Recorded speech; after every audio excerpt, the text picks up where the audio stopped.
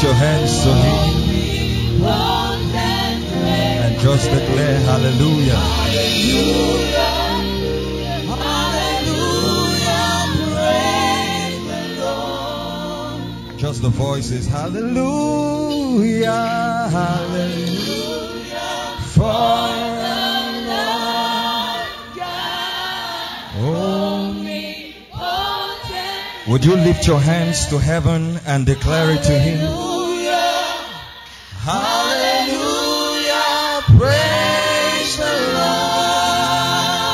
Hallelujah. Hallelujah. For the Lord God omnipotent reigneth. Hallelujah. Hallelujah. Praise the Lord. I want you in 2 minutes to open your mouth and bless the name of our Father. Bless the God that we serve, in whose authority we are gathered in this place. Open your mouth and bless Him. Open your mouth and acknowledge Him. Don't just stand there. Open your mouth and magnify the name of the Lord.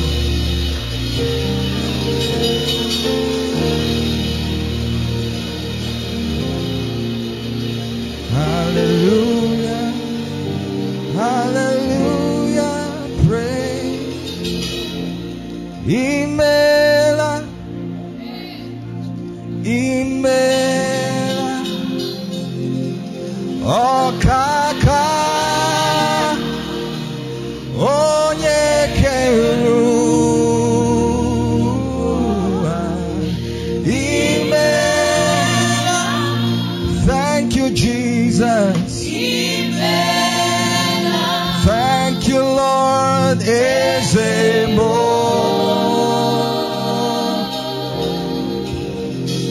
Come on, everybody, lift your voice and declare. Imela, Imela, Imela, Imela, Okaka.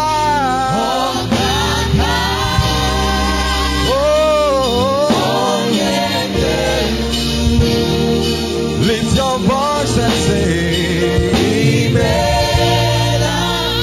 Thank you, Jesus. Amen.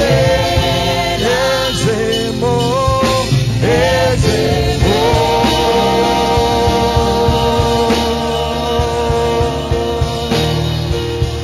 Amen. You've been good to us, Jesus.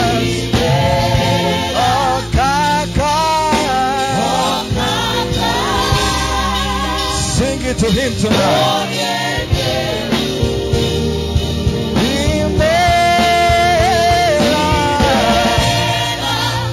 Imela, say, Ezemo.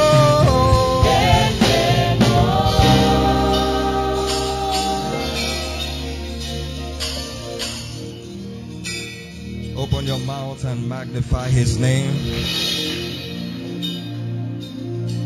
If He's been good to you, open your mouth and just thank Him. This is not a show. This is the art of gratitude. This is not a show. This is a sacrifice of praise and thanksgiving to the God of all flesh that has been good to you. Come on, raise your voice and magnify Him. Raise your voice in 60 seconds. Raise your voice and give Him thanks. Come on, exalt Him.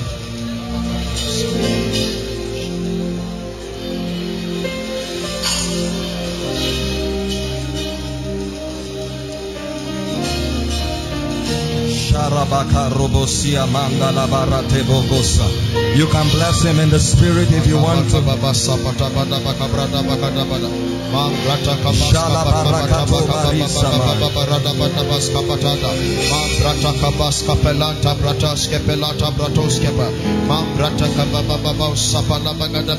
You are God, Elohim, ancient of days, reign. You are King, Elohim, ancient of days, reign.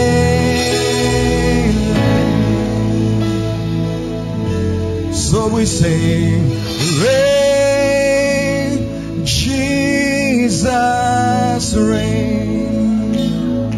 Oh, reign, Jesus, reign. You're the King of Zion. King of Zion, Judah's Lion, reign, Jesus, reign. Lift your voice and reign, Jesus, reign, reign, Jesus, reign. Oh, reign, Jesus, reign. Say, you are the King of Zion, Judah's Lion, reign, Jesus, reign. One more time, raise your voice and say, reign, Jesus, reign. We love you tonight, oh. Reign, Jesus, reign. Say, you are the King of Zion, Judah's Lion, reign, Jesus, reign. You are the King of Zion, Judah's Lion, reign, Jesus, reign.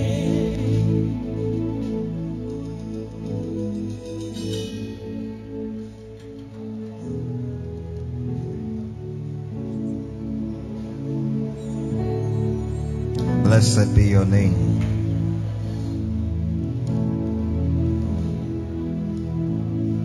Hallelujah. I want you to pray one prayer before we seated in 2 minutes. The Bible declares that the entrance of the Word of God giveth light. I want you in the next 2 minutes to ask Him for that light. That light is understanding. That light is wisdom. That light is what will dispel darkness from your life in any ramification whatsoever. 2 minutes, I want you to lift your voice and say, Father, let your word come forth with light and understanding to my life. Let it come with hope. Let it come to inspire me. Let it come to open me up to wisdom. Your word that makes me wise even in these days, even in this time. Would you talk to Him for just a minute? Would you talk to Him for just a minute?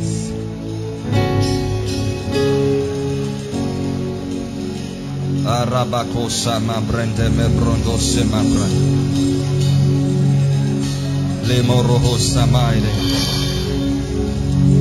Kebrabo shambra tama bradoko pradivas. Melebroko subra hadima subra. Velebo subrada.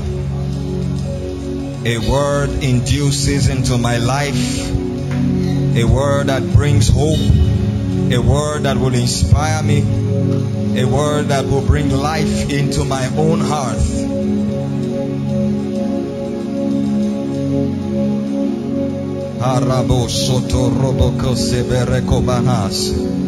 Come on, just pray for 30 more seconds.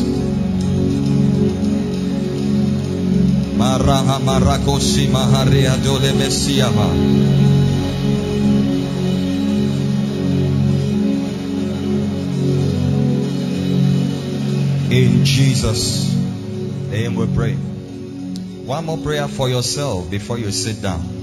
Maybe at the course of the message you'll realize why you are praying this prayer. Luke chapter 22 from verse 31 to 32. Jesus was having the Last Supper with his disciples, and there was something profound that he made known to Peter. And I want you to pray it tonight and ask God for grace, because we need that grace even in these last days, so that your faith can be steadfast, so that your hope can be anchored in Christ and Christ alone.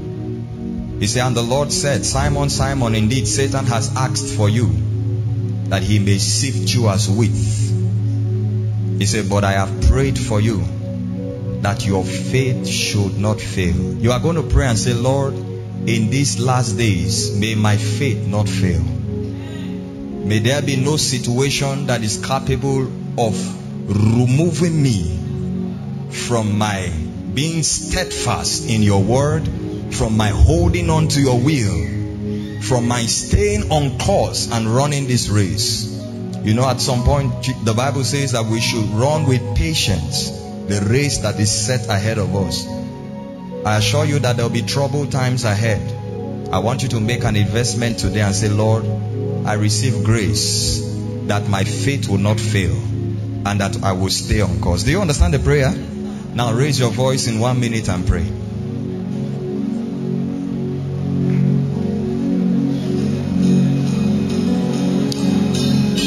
Lord, in these last days, I receive staying power. I receive the grace to be steadfast.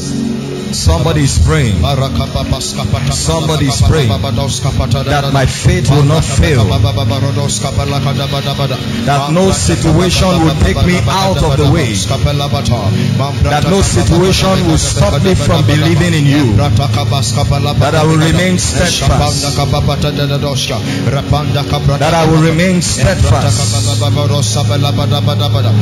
that I will remain steadfast, holding on to you.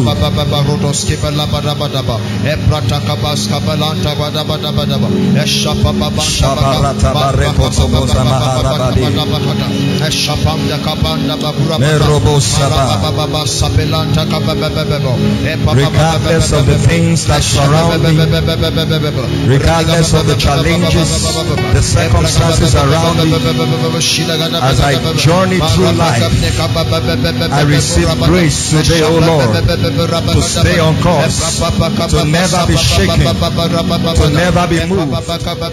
He said, for those who trust in the Lord shall be like Mount Zion, that cannot be moved. The grace to remain steadfast and unmovable. Are you praying? Somebody invest in your future through prayer. Invest, make that investment now. Regardless of circumstances, my faith will not fail.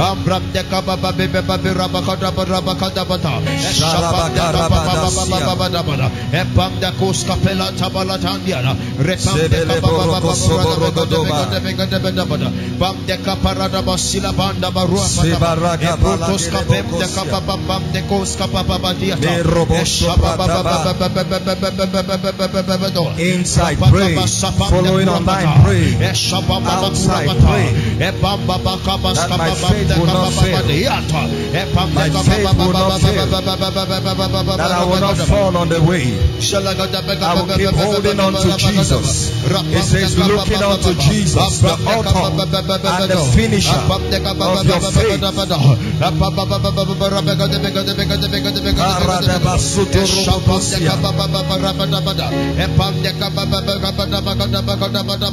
In Jesus' name we have prayed.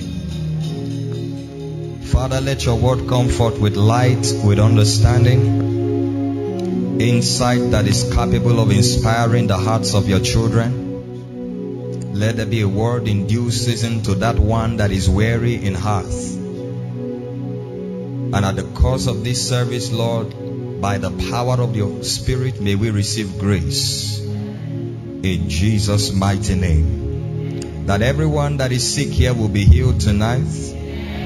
That everyone that is oppressed will be set free.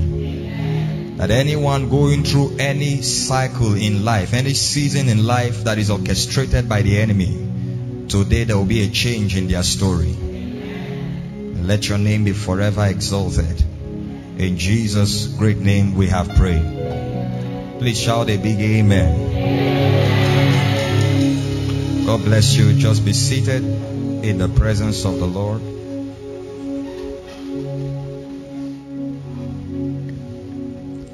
I have a maker.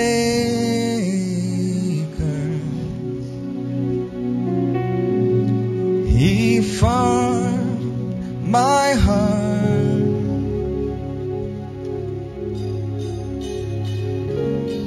Before even time began, my life is in His hands.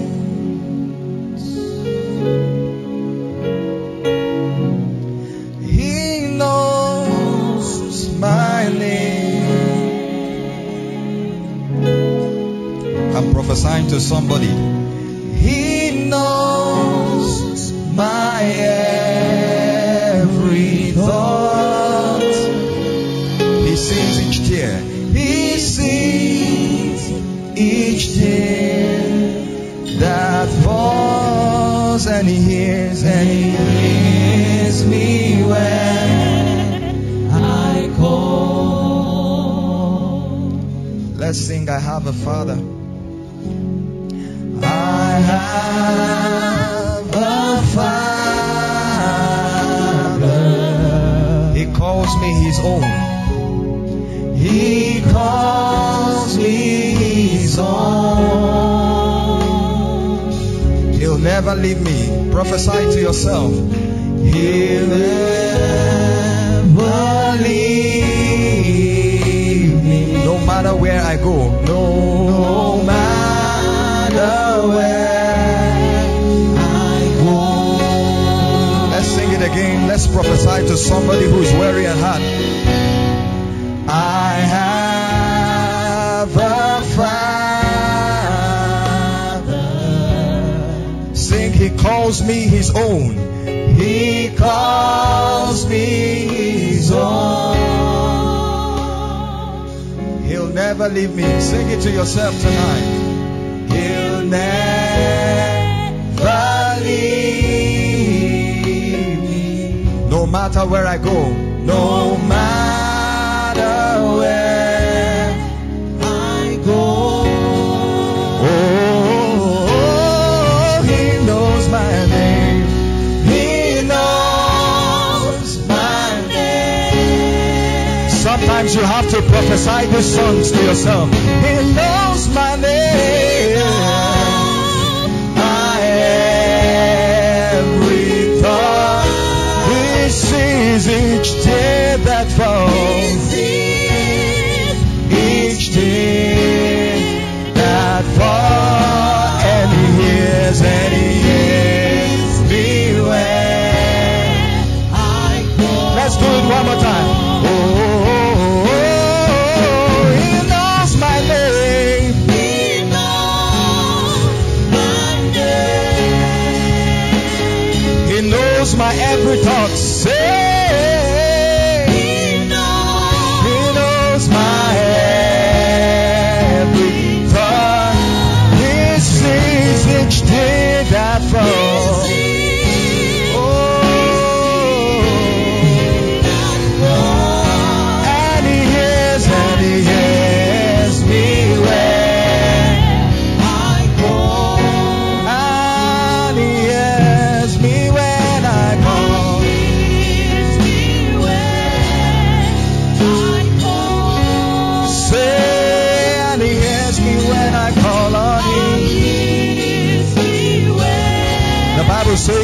Lord is near unto them that call upon him with a broken heart, and saving such that are a contrite spirit. The Bible says the ears of the Lord is open to the cry of the righteous. He hears me when I call. He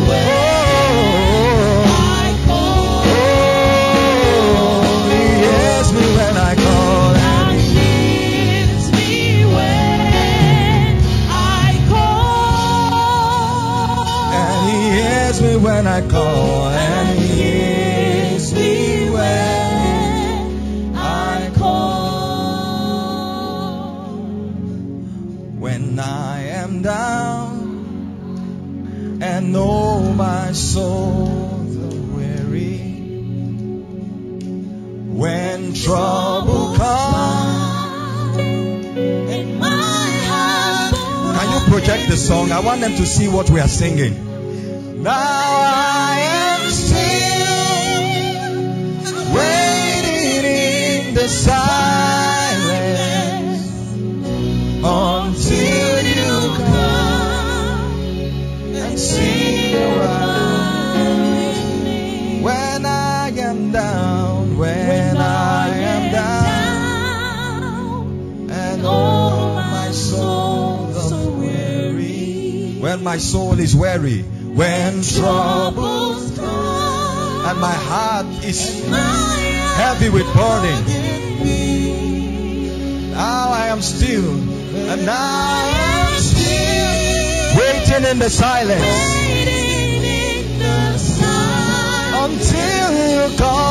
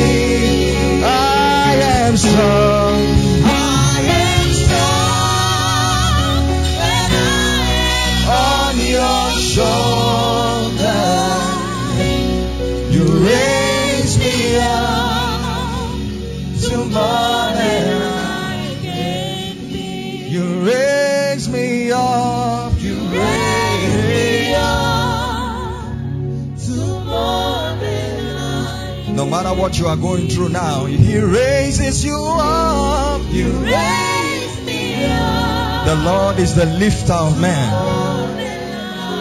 He's called Ebenezer. He's the helper of the helpless. You raise me up to more than I can be. You raise me one more time. You raise me up to more than I can be. Please be seated. Romans chapter 8. I believe that the word of the Lord that will come to us today will come to bring encouragement, to bring comfort. I believe that God sent me to speak to at least one person here.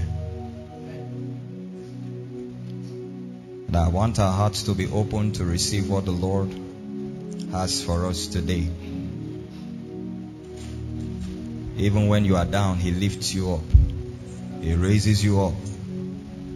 In the midst of the battles, the storms, and the challenges of life, His mighty hand is strong enough, not just to lift you, but to keep you lifted.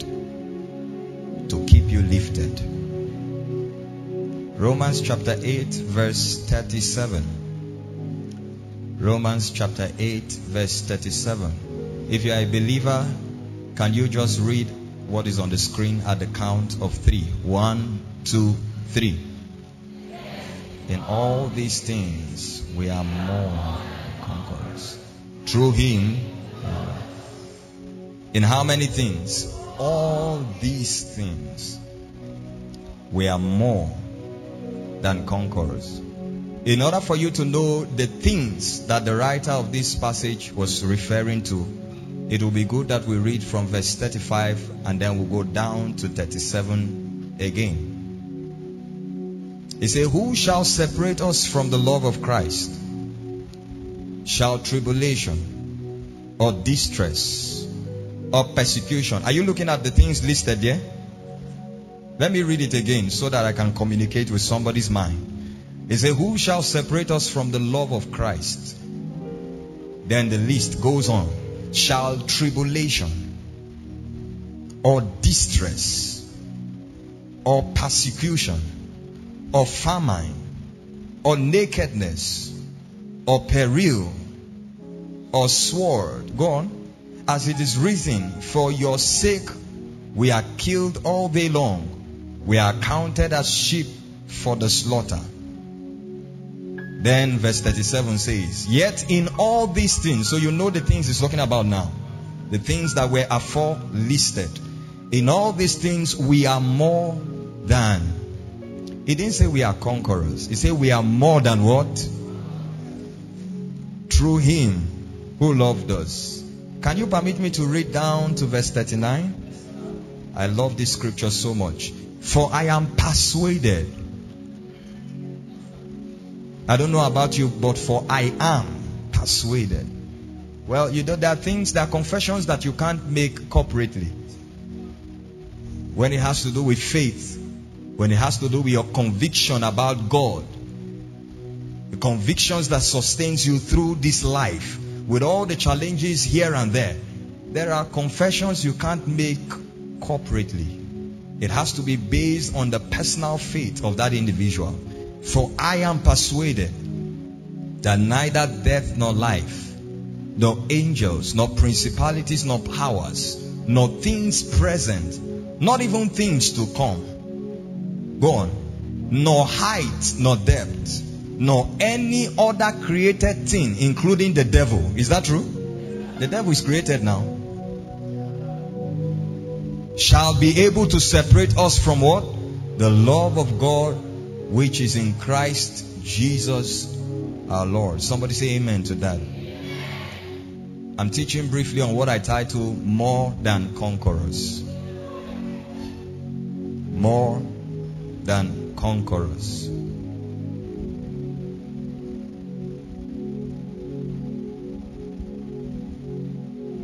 There is no one who will go through any of the situations that is listed in this scripture.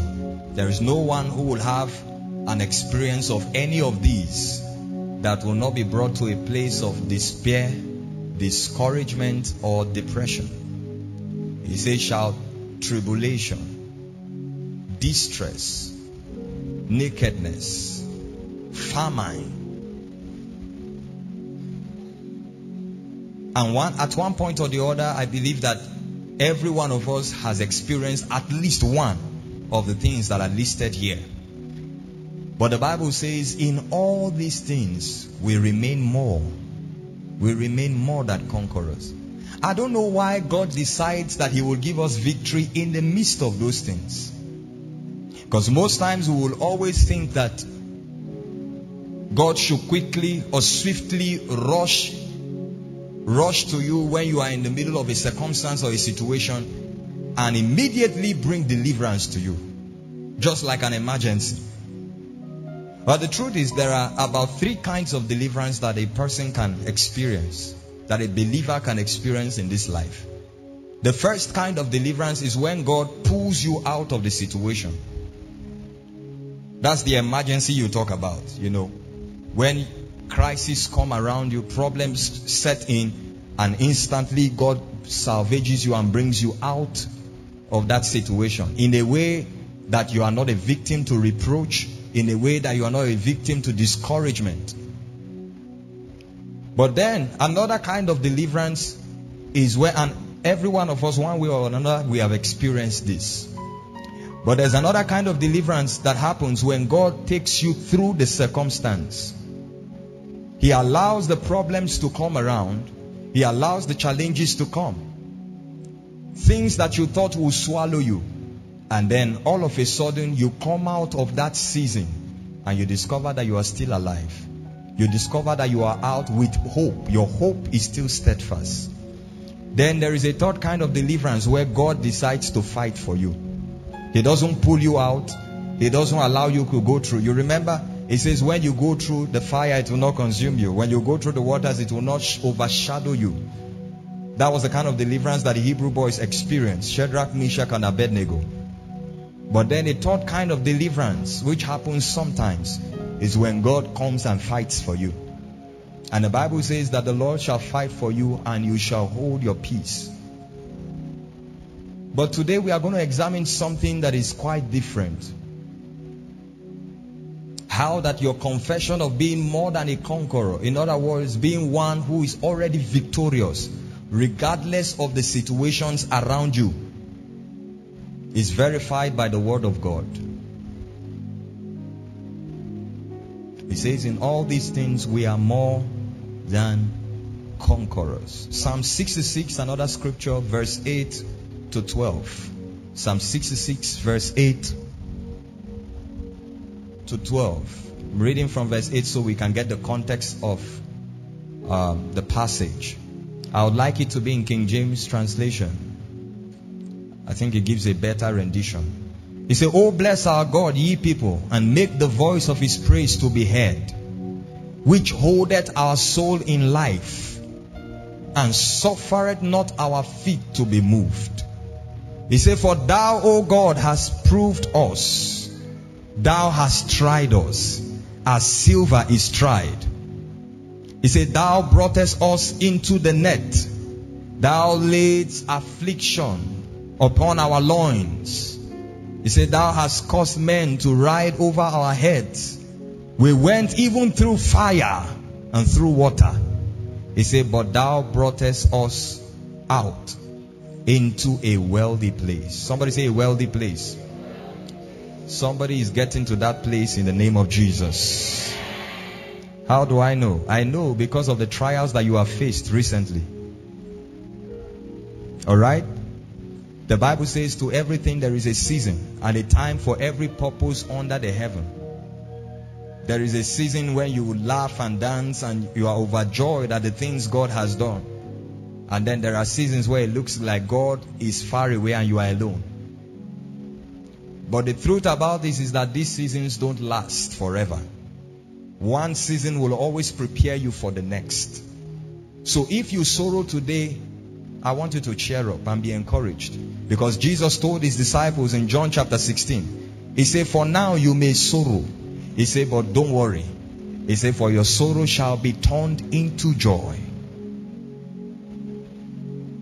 He said, "We went through fire and through water." Is there anything more than that? In fact, I like what he said in verse 10. He said, "Thou hast tried us." Right? That's how he puts it.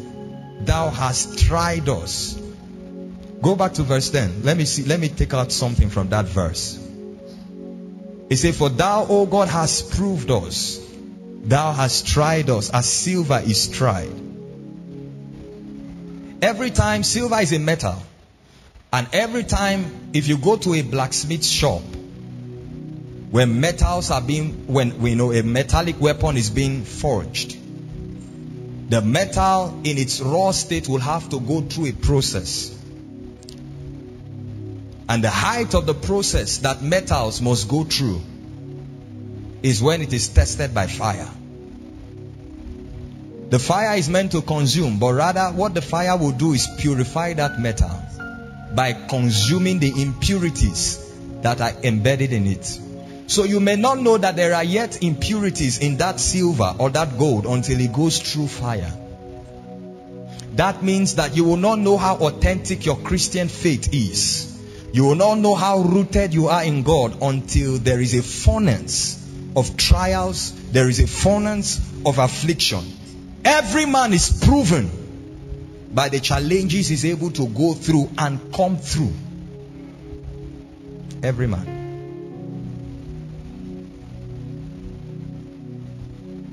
Verse 11, please. I like that verse 11 so much. He said, thou broughtest us into the net. In other words, you saw the trap the enemy set for us. I prayed before I left my house this morning, only for me to enter in a pep and have accident. I prayed? Isn't it? What happened? Why did God not deliver me? How many of you have been there before? Or am I just talking to myself today? Yesterday we went to visit the friend of one of our brothers in the hospital. His family, his wife and his daughter. Little daughter, I think just about a few years old. While they were traveling on their way back to Maiduguri, I believe, they had an accident. And my goodness, you needed to see the state that they were in. The legs of the woman broken, about two places. Fire burnt one other side of the leg. Even the baby was not spared. Fire burns everywhere. They had to do, I was told they had done 2 surgeries on her. She was just, you will just see her bounded up in white. Plaster everywhere. I say, even this one. But when you hear the other part of the news, that the people by their side in that accident were burnt to death, then you realize what the psalmist is saying here. He said, you brought us into the net. You saw the trap the enemy will settle, and you allowed it.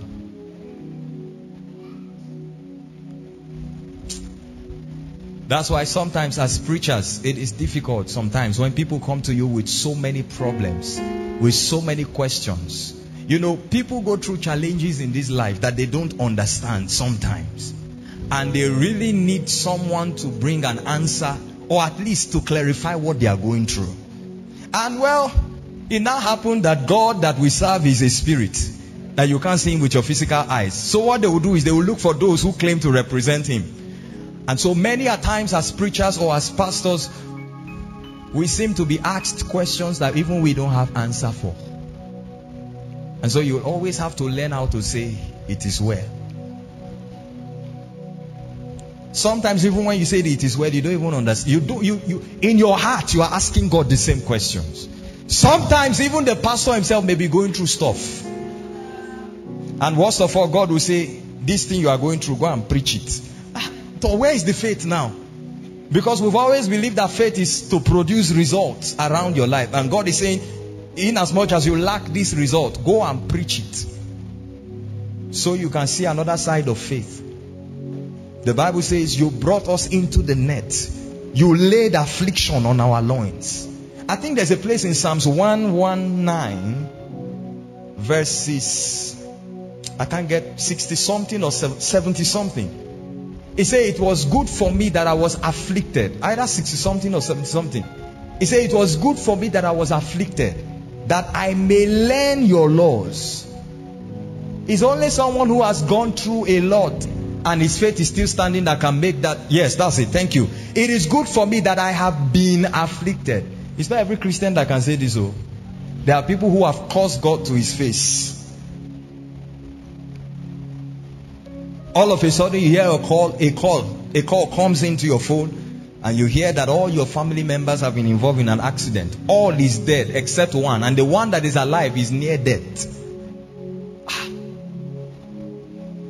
Then where is the God that you are serving? Or you are a student, you are starting your exam tomorrow, you have not paid your school fees. Even the 65% that they say pay. And you are just in 100 level. So if this challenge is coming now, how am I sure that I will finish this program? And instead of reading your books a week to exam, you are just in pain and worries. When people tell you that the Lord is good, you say, no. We can hear that another time. But in this situation, no. It is good for me that I have been afflicted, that I might learn your statutes. So every man at some point in life there will be a season where you will have to encounter and go through challenges, troubles. In fact, it's not everyone that you'll be aware of before you enter. Trials that only God knows. The Bible says is the only comfort we have in scripture is that the Bible says that God will not allow you to be tempted beyond what. But sometimes the temptation can be more than you. Is that not so? Am I talking to myself or am I saying the truth? Say, my God shall supply all my needs according to his riches in glory. And now you have been praying, using that scripture, praying to God, trusting him for provision. And the deadline is tomorrow by 6 a.m. And up till now, no message has even dropped on your phone, not to let alone an alert. The only alert that dropped is debit alert. The little 50 naira you have, they are debiting from it. But I thought the Bible said, my God shall supply all. But it says, yea, in all these things, we are more than conquerors. 2 Corinthians chapter 2, last scripture, and then we'll go into the message in full. 2 verse 14. 2 Corinthians 2 verse 14. He said, now thanks be unto God, which always causeth us to triumph in Christ. Which always causeth us to triumph. And someone once says that there is no triumph without a trial.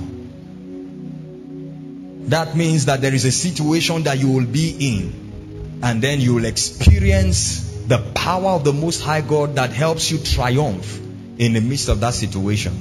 He said, now thanks be unto God, which always causeth us. Somehow, God has a way of coming through for you.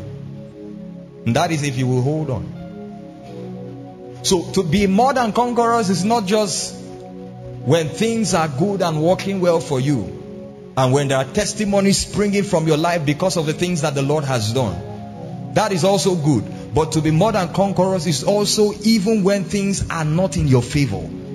Even when you go through hard times. Like I said, every one of us will have our share of that in this life. In fact, as a believer, you must get ready for challenges.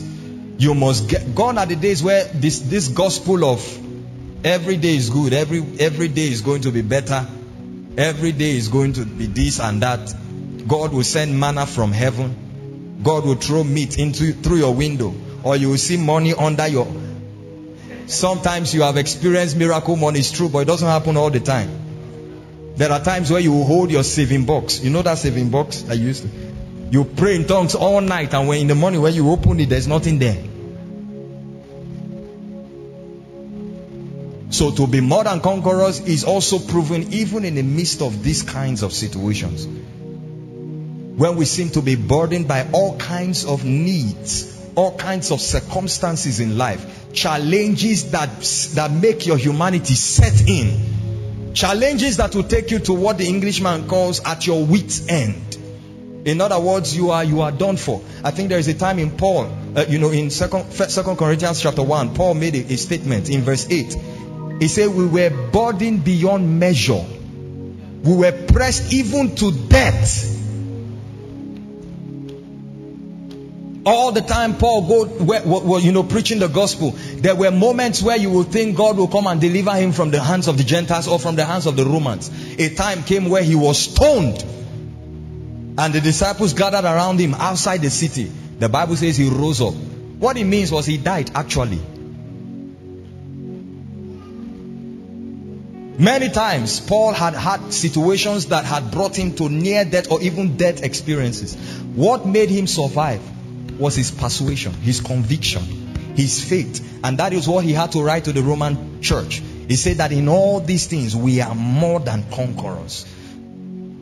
The ability to look beyond and above the things, the circumstances around you, and to still proclaim your victory in Christ. To know that nothing changes regardless of the situation. Say, in all these things we are more than conquerors. What does it mean to be more than conquerors? Or what does it mean to be more than a conqueror? Number one, for better understanding now, To be more than a conqueror means to be redeemed by the blood of the Lamb. To be redeemed by the blood of the Lamb. To be redeemed by the blood of the Lamb. Psalms 107 verse 2. It says, let the redeemed of the Lord say so, whom he had redeemed from the hand of the enemy. Revelations 5 verse 9 to 10. It says, for you have brought us out of every tribe. You have redeemed us out of every tribe and kindred and tongue by your blood, and you have made us unto our God kings and priests. Let me explain what redemption is all about. Because when we talk about being more than a conqueror, we are talking about an elevation, a place, a position where a believer is placed, that regardless of the situations that will change around his life, he remains constant. He remains steadfast. He remains victorious. And have made us kings and priests to our God, and we shall reign on the earth. Redemption simply means that when Jesus died on the cross, he shed his blood for us. I hope you know the Bible says he took up sin upon himself. We were the ones that were to die for our sins. We were to pay the penalty for sin, which was death. And I hope you know that according to Adam, even a newborn baby has sinned. The sin we are talking about there is not just what you do. It's the nature that is in you. David said in Psalms 51, in sin did my mother conceive me. So by reason of Adam being our ancestor, every one of us was born into sin and iniquity. So you were licensed to pay that price of death even before doing anything. Maybe that's why children cry when they are born. I don't know. That's why. You've not done anything and you're already condemned. But the Bible says in the fullness of time, God sent his son to die on the cross. He took sin upon himself. He took the sin of the whole world. And he died on that cross. And as his blood was shed, that blood became the price for our redemption. Redemption simply means to buy back. When you are redeeming something, you know, they say like in church, when you make a vow, when you finally fulfill that vow, they will say you have redeemed your vow. Redemption simply means to restore the salvage value of a thing. Agricultural economists will understand what I'm talking about. That this is the price of this. Give me that bottle for instance. Let's say this is the price. This will cost 100 naira. And then it expires. I hope you know nobody will want to buy it again. It is of no use. Even though there is water here that can quench the thirst of an individual. But it's already expired. All that is left now is for it to be thrown away. So the person who bought it, the shop owner who bought it, has made a loss already. But imagine when somebody comes and say, okay, I'm not interested in using it, but I want to buy it so that you don't make a loss. And then he pays for it and walks away. That is redemption.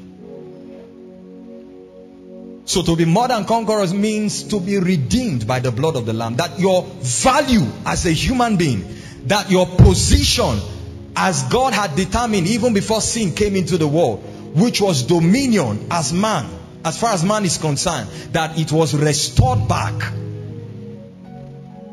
That you have been delivered from the power of darkness. That you have been salvaged from the hand of the enemy. And you have been brought into the kingdom of his dear son. To be more than a conqueror means to be redeemed by the blood of the Lamb. The blood that washes you of sin. The blood that takes care of forgiveness. The blood that redeems your image. The blood that blots away who you were in the past. That the moment you are saved, everything about your past is deleted. It's only men that will remember who you were. It's just like a Mercedes. Which word would I use now? It's just like which other car? Let me not use Mercedes, because some of you, that's your dream car. Amen. Which car will I use? Let me use a Japanese product.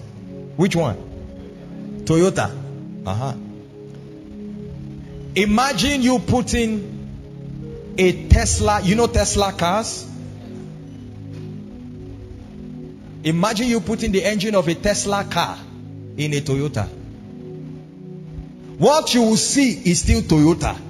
That's why men will look at you after salvation and they still want to treat you based on the knowledge that they had of you before. They knew you were a thief. They knew you were a crook. No be this one. Should they walk up and down everybody's house, not knowing that the engine is no longer Toyota. The engine is now Tesla.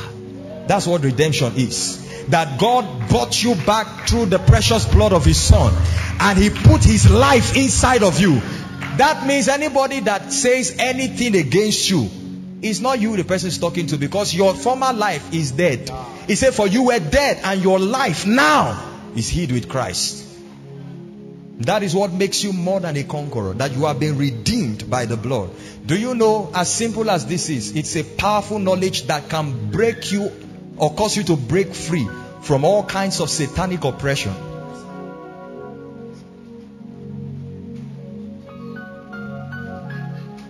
To be redeemed. So you need to know who you are in Christ Jesus. That you have been recreated according to the image of God, which is Christ. In other words, in heaven, they see you as they see Christ. That's why the Bible says we are members of His body. We are flesh of His flesh and bone of His bone. It says, for as He is, so are we. Who is He now? He is Jesus Christ, the Son of the living God, that has been made Lord and Christ above all. And so you are walking with that shared dominion. Do you know that knowing this can be a therapy in the time of depression? Because you know, sometimes when people suffer from lack, one of the reasons why they become depressed is because in the state of lack that they are in, they begin to feel there's a mindset that steps in that makes them feel that simply because they can't afford this amount or they can't afford this need, they are of less value than who they are. The devil makes you begin to think of yourself lesser than the value that God places on you, if only you know that you have been redeemed. And the most precious thing in the universe, which is the life of God by the Spirit of God, has been placed inside of you. So whether I have the money to buy it or not, it does not reduce my status. It doesn't reduce my value. I am who I am in Christ Jesus. Somebody say amen to that. That's what it means to be more than a conqueror. Number two, to be more than a conqueror means to be an overcomer in and through Christ. An overcomer in and through Christ. In and through Christ. I wish I had time to explain that. In and through Christ. What does it mean to be an overcomer in Christ? It means rising above situation and circumstances. You know, it starts from a mentality and then it becomes an actual reality. That there is something at work inside of you that makes you rise in the midst of circumstances and situation. Whether fuel is 100 naira, you are living well. Whether it becomes 1,000 naira, nothing changes. You see, these are the times when these realities will be tested. The problems that we are facing nationally or globally are at best a simulation. The best kind of simulation to test the understanding of who we are in Christ. So to be an overcomer in Christ means to rise above situation and circumstances. It also means to keep the forces of darkness at bay. An ability by the Holy Spirit that makes a believer walk victoriously, that makes a believer walk as a champion. The ability to subdue, to bring down that subjection, and to bring under control the forces of darkness. Remember what he said there. He said neither angels, nor principalities, nor powers. What did he say in 1 John chapter 4 verse 4? He said, ye are of God little children, and have overcome the world. Have overcome, past tense. Why? For greater is he that is in you than he that is in the world. That's what it means to be an overcomer. That you have an understanding and you are walking in the actual reality of the truth. That there is a life at work in you that makes you overcome the forces of the enemy, that makes you rise above the situation and circumstances of life, that makes you keep rising in the midst of frustration, that makes you keep standing in the midst of attacks. He said, having done all to stand. When our backs are against the walls and it looks as if it's was over, you made a way. And now we're standing here only because you made a way. So the attacks that the enemy, they calculated everything, they planned everything. It took the enemy 6 months to plan that single attack on your life. But after stoning everything at you, and then the dust clears off, they discover that you are still standing. Look at the life of Job, for God's sake. In one day, his family went down. In one day, his investments, everything he had worked for. If everything is lost, what is there to live for again? Even your children that should maybe comfort you in your old age, they're all dead. The Bible says Job stood up and worshipped in the midst of that. That's what it means to be an overcomer in Christ. It's a mentality that you are driven with. You know, this is the aspect of Christianity where it is not corporate. It's not everybody. There's a level of conviction that has to deepen into your soul. Let me give you more scriptures. We're talking about being an overcomer in Christ. 1 John 5 verse 4. He said, for whatever is born of God overcometh the world. I like that he said whatever. He didn't say whosoever. He said whatever. First of all, it means you, because you have been born of God. He said, 1 John chapter 3 verse 2, what is it? Beloved, now are we the sons of God. So to be born of God, first of all, means you yourself. You are an offspring of divinity.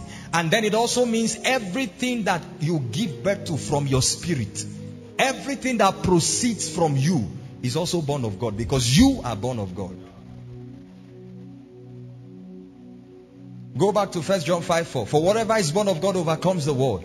And this is the victory of them that overcomes. He says, even our faith. So one who is an overcomer in Christ is one that walks by faith. The Bible says we walk by faith, not by sight. And I'm going to explain what faith is, because many of us think simply because you seem to be weighed down by the challenges that you are facing, you think that your faith has failed. No. You see, let me tell you something. Faith is not just about getting results. Faith is not just that thing that you can have in God, like an ATM machine that keeps vomiting all the good things of life that you want. Of course, faith is your access not only to the realm of the spirit, but also to the storehouses of heaven. It is by faith that we will receive everything that comes from God. But faith is also the resolve to be steadfast in God regardless of the situation. They say, oh king, we are not careful to answer you in this matter. The God that we serve, he will deliver us. He said, but if he doesn't deliver us, let it be known to you this day that we shall not bow. That's faith. Faith is believing God for divine healing, and your mother is sick with kidney disease. You confess the scripture, you fast, you pray, you keep declaring words of healing, you keep anointing and praying for her, and she dies in the process. If after that death you still believe that God heals, that's faith. If as a man of God, after that death, you can still go for a healing service and tell them the same yesterday, today and forever, that's faith. You now see, so we can just simply, you can examine your life and know if what you have is faith or wish.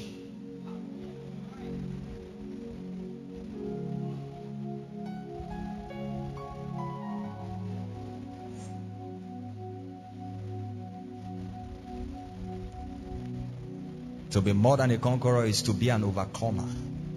Psalm 16 verse 8, he says, I have set the Lord always before me. The Lord is at my right hand. Because he's at my right hand, I shall not be moved. My right hand doesn't mean literally that God is standing by your right hand. No.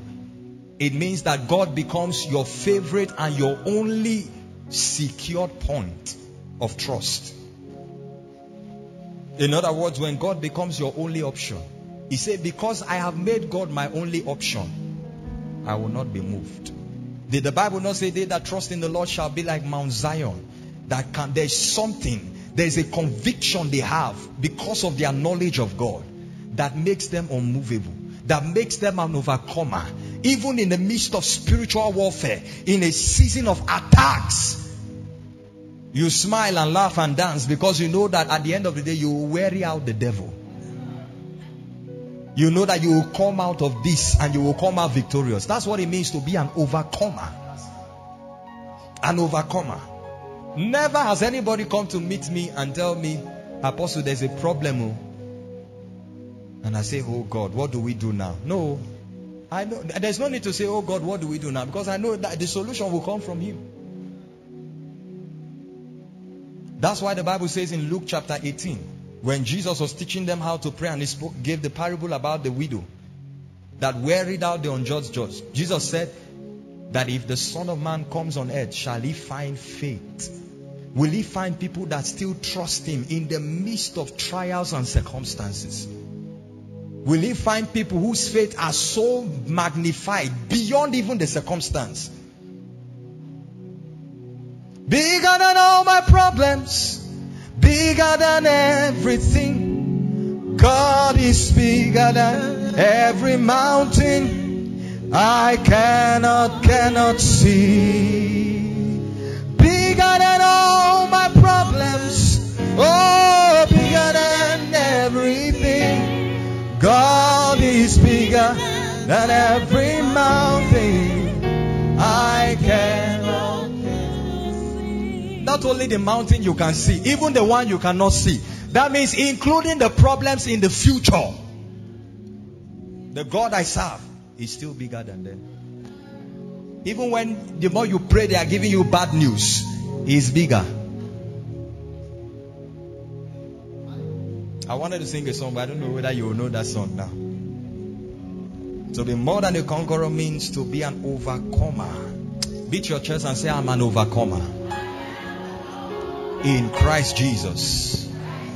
Forget about what you are going through. In fact, the reason why you can even be bold enough to profess that is because what you are going through now is not compared to what you have gone through.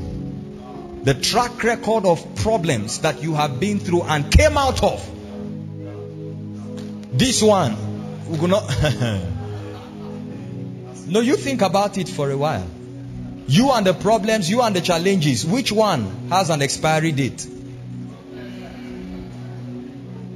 I told somebody recently, I said there are only two people that have the power of life and death. God and you.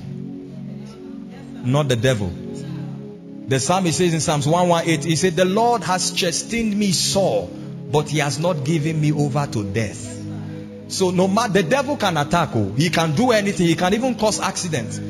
He can break your leg and you are at that orthopedic section of the hospital. And then he comes to your ears and tell you that you are going to be here for a long time.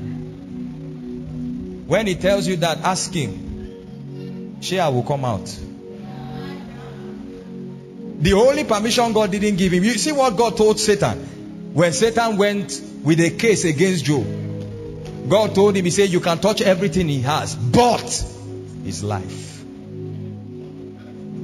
And like Job, he said, for I know my Redeemer lives, and he shall stand at last on the earth. He said that even though this skin is destroyed, I know that yet in my flesh I will see God. Number 3, what does it mean to be more than a conqueror? A more than a conqueror is one who suffers for the sake of the kingdom. I know you will not like this one, but it's part of the message. A more than a conqueror is one who suffers. Somebody shout suffer. Some of you so hate that word. It's good to hate the word, but don't ignore it. Suffer. One who suffers for the sake of the kingdom. Romans chapter 8 verse 17 to 18. Paul was talking about the reality of our sonship. He says that if we are children, then we are heirs. We are joint heirs of God and heirs with Christ. We are joint heirs with Christ and heirs of God. He said, if we suffer with him, we shall what? Be glorified with him. Verse 18 says, for I reckon, he said, I consider that the sufferings, now that I've mentioned about suffering and glorification, let me let you know that the sufferings of this present time are not worthy to be compared with the glory which shall be revealed in us. That's why you must stay alive. Regardless of what you are going through, you must stay alive. You must keep your confession of faith steadfast. Because the Bible says there is yet a glory that will be revealed in you. God will take more pleasure and more glory in coming into your life after all of this mess and bringing beauty and honor. That's when he will do. Because people will say around you that we knew him. We knew where he started from. It means to suffer for the kingdom. That's what it means to be more than a conqueror. It seems as though suffering is one of the price that we will pay for the advancement of the kingdom. You know, the ultimate sacrifice of redemption has been paid, which was the blood of Jesus. So in that context, there is no other sacrifice that should be made. There is no other price that should be paid. But now that we have been saved and brought into the kingdom, for that kingdom to manifest and to grow in us and to be advanced through us, there will be prices we will pay. For you to know this God who has saved you and dwells in you, there will be prices you will pay. And it has been, or God has so factored it out, that there will be moments when physically you will have to suffer for him. I say physically because if you check from the context of the realm of the spirit, that suffering you are going through has no weight. It's of no relevance in the realm of the spirit. The reason is because it is conditional, it is temporal. And spirits are eternal. Spirits are perpetual. So that suffering you are going through now makes no sense to them. That's the reason why God can feel your pain, but he will not cry with you. Do you understand what I said? Let me go over it again. I've said it before, that God in his dealings with man is not emotional, but is compassionate. He knows what you are going through, because once he was a man and he went through it. But the reason why he will not cry and give in to depression and despair like you is because you are the one that is trapped in your humanity now, going through that circumstance. But God who dwells, he doesn't even dwell in eternity. He created eternity. God who dwells in a realm that is beyond your physical realm, he has already gone. The Bible calls him the Alpha Omega. He is at the beginning and the end at the same time.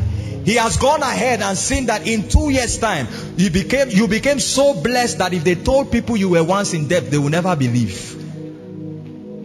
That's why he comes to you when you are suffering and you are crying, oh God, help me, help me. He comes and begins to give you instruction. He came to Gideon, he said, you are a mighty man of valor. Gideon said, he was looking for sympathy. He said, if God is with me and with us, why are we going through this? Why are our enemies done this and that to us? Did God answer him? No. God spoke to him and gave him instruction. Go and save them in this might. So it looks like God is not emotional. It looks like God is not sympathetic. It's true. God is not sympathetic. He's compassionate. You need more of compassion than sympathy. Sympathy doesn't change the problem. I'm not saying that you should not sympathize with people. But as an individual, what you need in that situation is not sympathy. It's compassion. And the Bible says that he has tied that compassion to his mercies. And the Bible says that his mercies fail not, that they are new every morning. There is enough provision that can salvage you from that situation, regardless of what you are going through. What you are going through now, you are not the first to go through it in human history. We are talking about a God that has been before any human was created. It means to suffer. Can I show you one interesting scripture? 1 Peter chapter 3 from verse 4. Thank you very much. It said, beloved, think it not strange concerning the fiery trial which is to try you, as though wait, I hope you are reading with me. Which is to what? Not which is have tried, which is to what? Try you. That means it's coming. I said, God, at least, Haba, don't tell us that trials will come. Just tell us that it's going to be ice cream all through, so that when the trials come, we'll not know. He said, no, don't consider it strange for the trials that are ahead of you. Some of you have been in that trial for 10 years now. 10. So this message is for you.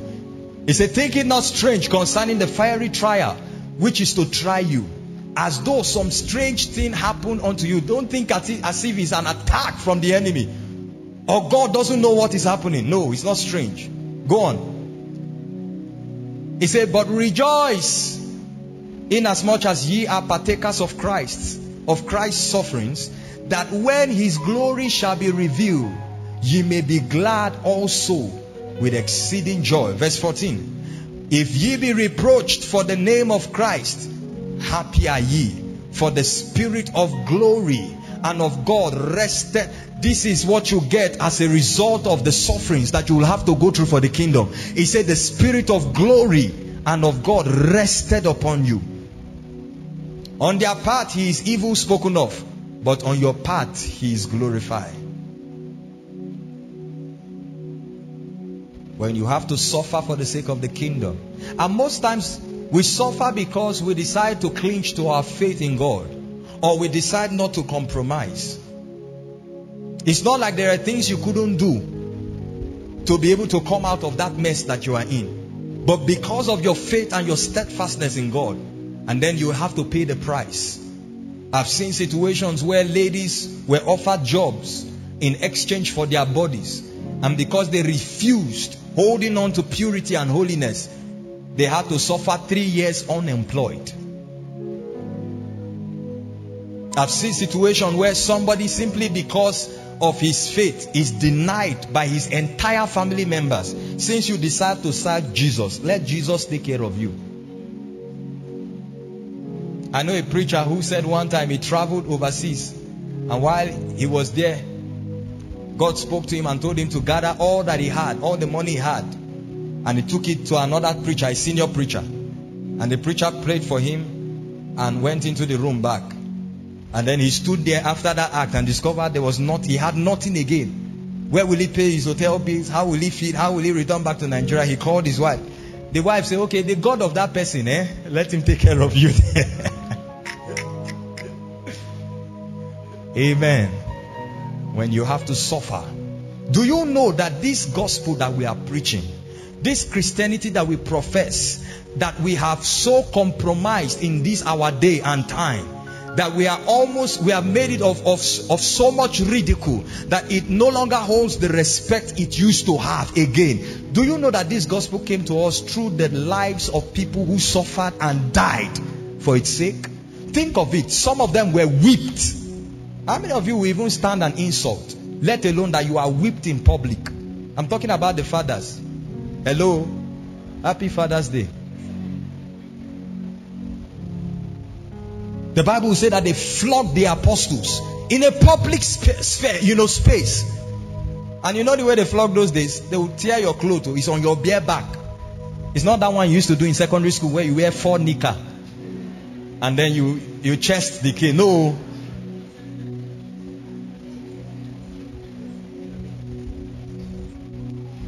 In the prophetic writings of Isaiah in chapter 50 of Isaiah chapter 50 verse 5, Jesus was speaking there, prophetically. He said, I gave my back to the smiters.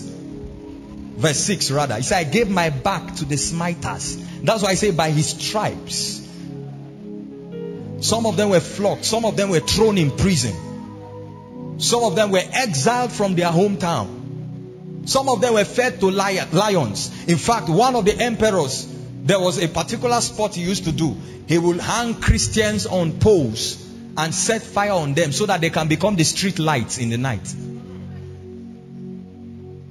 But now look at, that's what they did to pass on the gospel to us. But right now, because somebody doesn't have transport, he has denied God, denied Jesus, denied the Holy Ghost, and said, God, the day you come through for me, I will come back to church.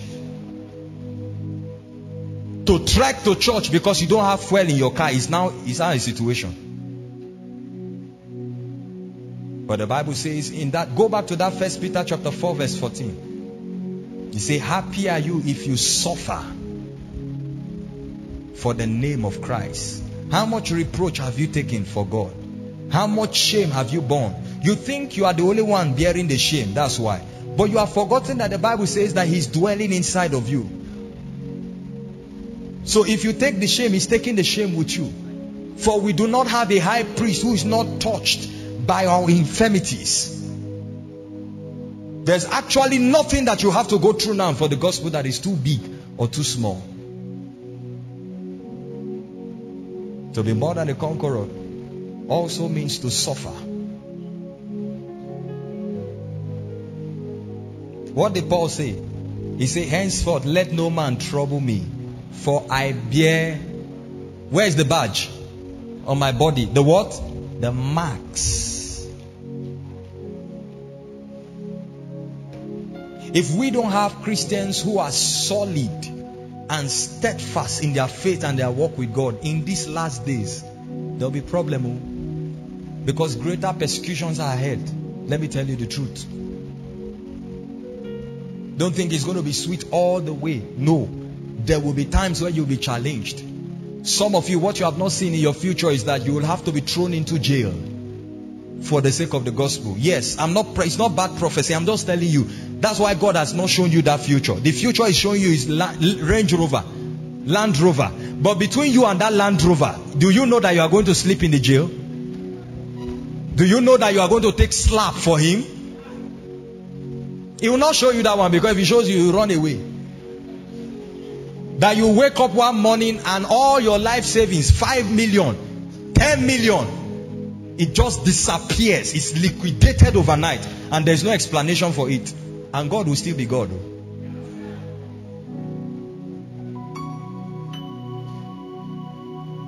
Jesus told the disciples, He said, no one who has left father or mother and followed me, He said that they will have 100% in this life and in the life to come. Then He began to list the things that they will have. I think that's in Mark's gospel. He said they will have riches and possessions. He mentioned all the good things. Then He said, and persecution and tribulation. And one pastor said the reason is because you will become so wealthy that they will have to criticize and persecute you. Some of you are going to be ministers, music ministers, word ministers, and there will be scandals that will take your name. And you'll have to go through that season. Not because God is wicked to you, but it is the price that you will have to pay. It has been programmed in your destiny before you were born, that you will bear your own reproach for Jesus. But the Bible says in all these things, we are more than conquerors. Number 4, to be more than a conqueror means one who takes sides with the will of God. One who takes sides with the will of God, regardless of the situation. One who takes sides with the will of God, regardless of the situation. What did Jesus say in Luke chapter 22, verse 42? Nevertheless, not my will, but your will be done. He said, if it is your will that I take this cup away from me, nevertheless, not my will. That was the cup of suffering. He said, but let it be your will, even if it's your will that I have to suffer.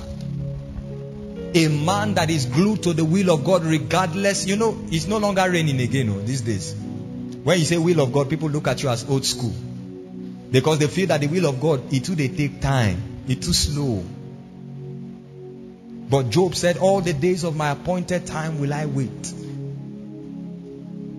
To be more than a conqueror means taking sides with God's will, regardless of the situation. Psalms 1 verse 1 to 3. Blessed is the man who walketh not in the counsel of the ungodly, nor stands in the way of sinner, nor sits in the seat of the scornful.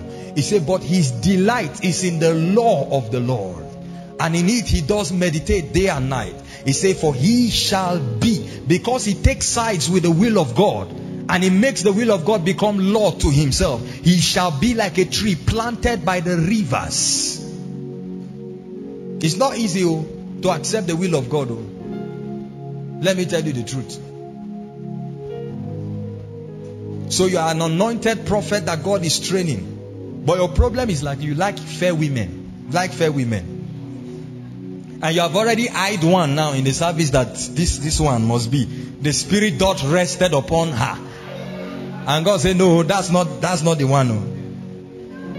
Then during a prayer session, God turns you to a dark lady who is praying with so many sweat around her. And God said, that's your wife. He said, no, God, I didn't see well. Sweat was in my eye.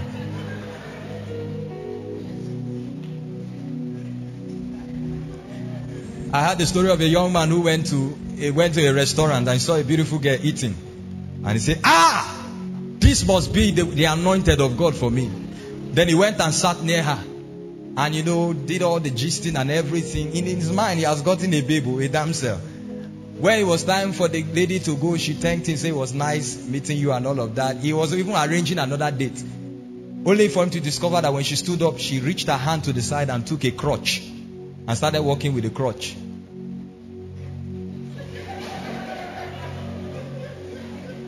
He went back and collected his complimentary. He said, no.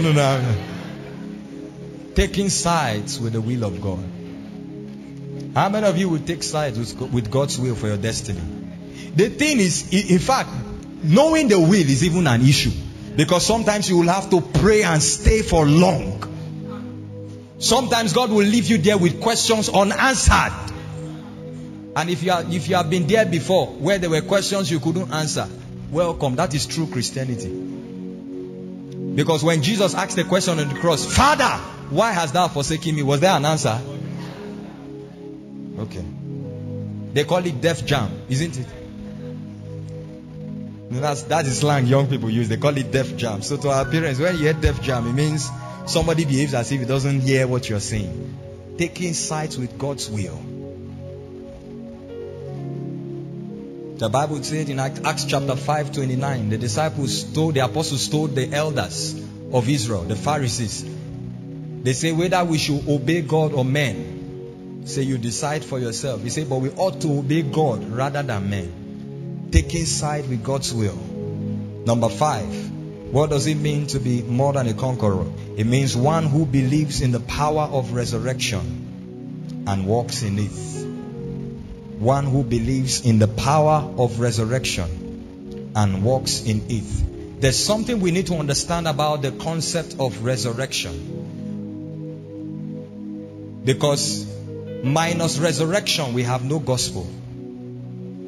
The reason why we have a gospel, the reason why we have faith, is because we believe that Jesus died for our sins and was raised for our salvation, for our justification.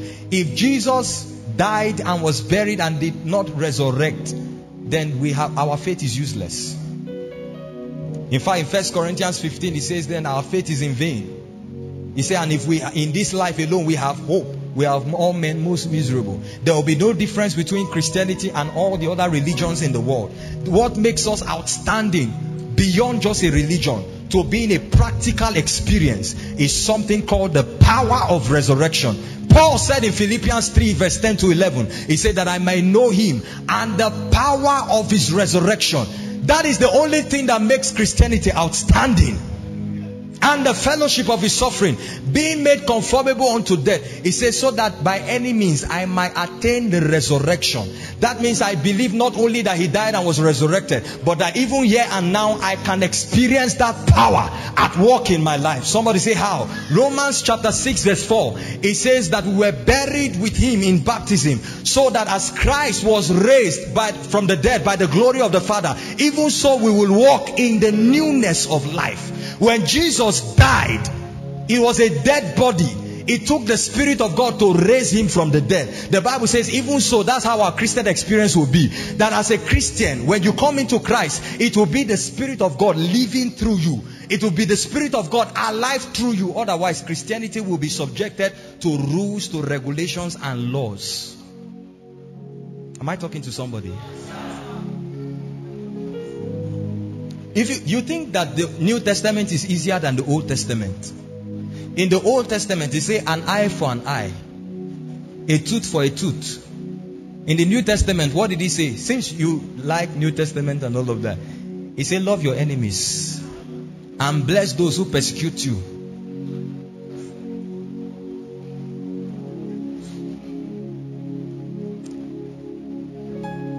Meanwhile, in the night, you stood up after they stole your phone. You stood up. Anybody that stole that phone, I curse you. I curse you. Say, every witch around here, stubborn Goliath. Wait, there's a time to do that. Listen, there's a time to pray that kind of prayer, but the truth is, it's not every time you pray though. He said, love your enemies. In the Old Testament, he said, tithe. Bring offering. In the New Testament, he said, all that you have belongs to him. Which one do you think is better? No, can we continue the comparison? All right.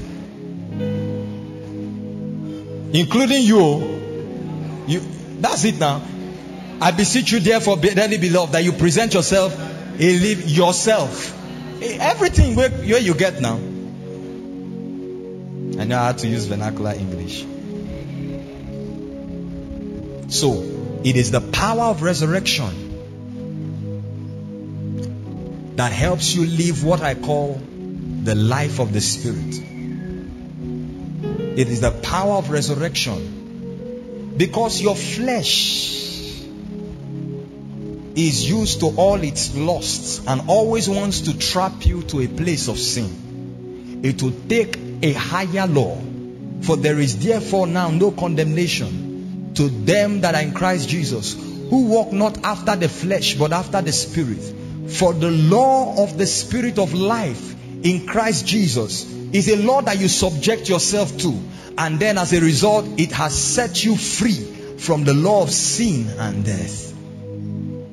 So resurrection is not only when somebody who is dead physically comes back.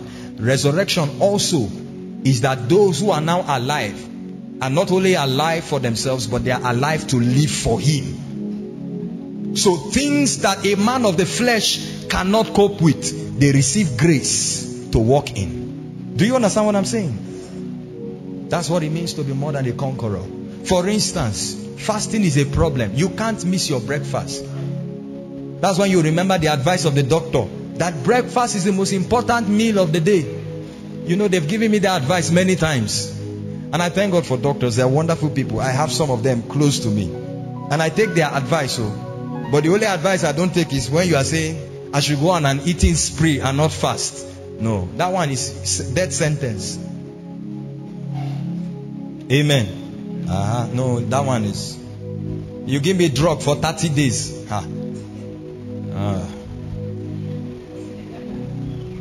You say, you ask yourself, is it a pastor you gave that drug? If it was a normal believer, yes, but how can I for 30 days just be eating? You know, and that's how they used to convince you. Say you need to eat very well before you take this drug. It's strong antibiotic. It's true. Eat very well. When is the season to eat? Eat. But when is the season to fast? Fast. Now some of you, the life in the flesh will not allow you to fast. For some of you, prayer is a difficulty. But the power of resurrection is what activates the ability to go beyond the weakness of the flesh and tap into the grace that comes from the Spirit. Verse 10 of that same Romans chapter 8, what did he say? 10 and 11. He said, and if you are Christ, then the body is dead because of sin, but the Spirit is alive because of righteousness. He said, but if the Spirit of him that raised Christ from the dead dwells in you, he that raised Christ from the dead shall quicken. The word quicken means to revitalize, it means to amplify, to cause to come alive. In other words, another energy beyond the realm of the flesh.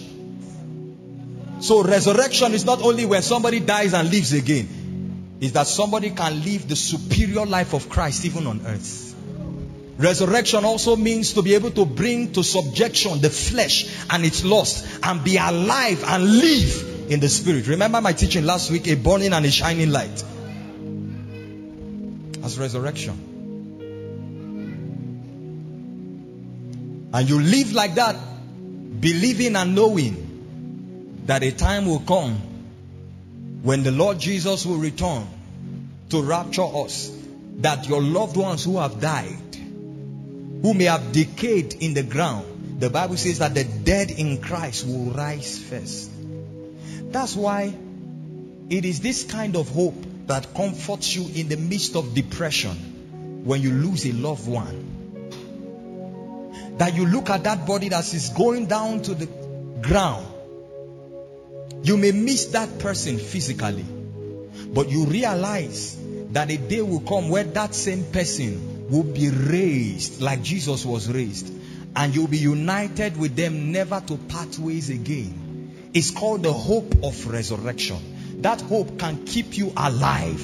Instead of you mourning and sulking, 3 months have passed, the person you are still more say, hey, the death of a loved one is not something you can understand. No, it will come. No. When my mother died, I asked them when they were going for the interment, I said, I want to see her body. I've not seen her since she died. Hey! They advised my father. They said, no. Say, we don't know what will happen. He may faint or he may.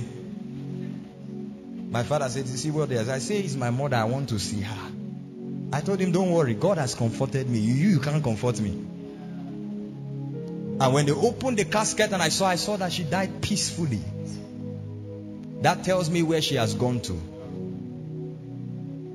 And from that day till today, until the day I leave this world, my hope is that one day I will see her again. And you know the wonderful thing about resurrection, that when they resurrect again, all the deformities that they had physically will be gone.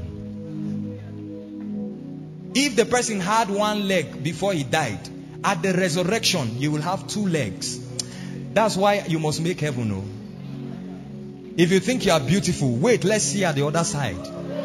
When the glory of God is upon you. So, being a more than a conqueror is having the hope, believing in the power of resurrection.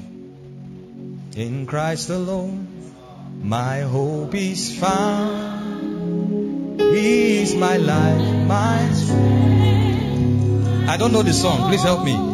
This cornerstone, this solid ground, points to the fruits of His right and sound. Don't worry, we'll get the song and sing it.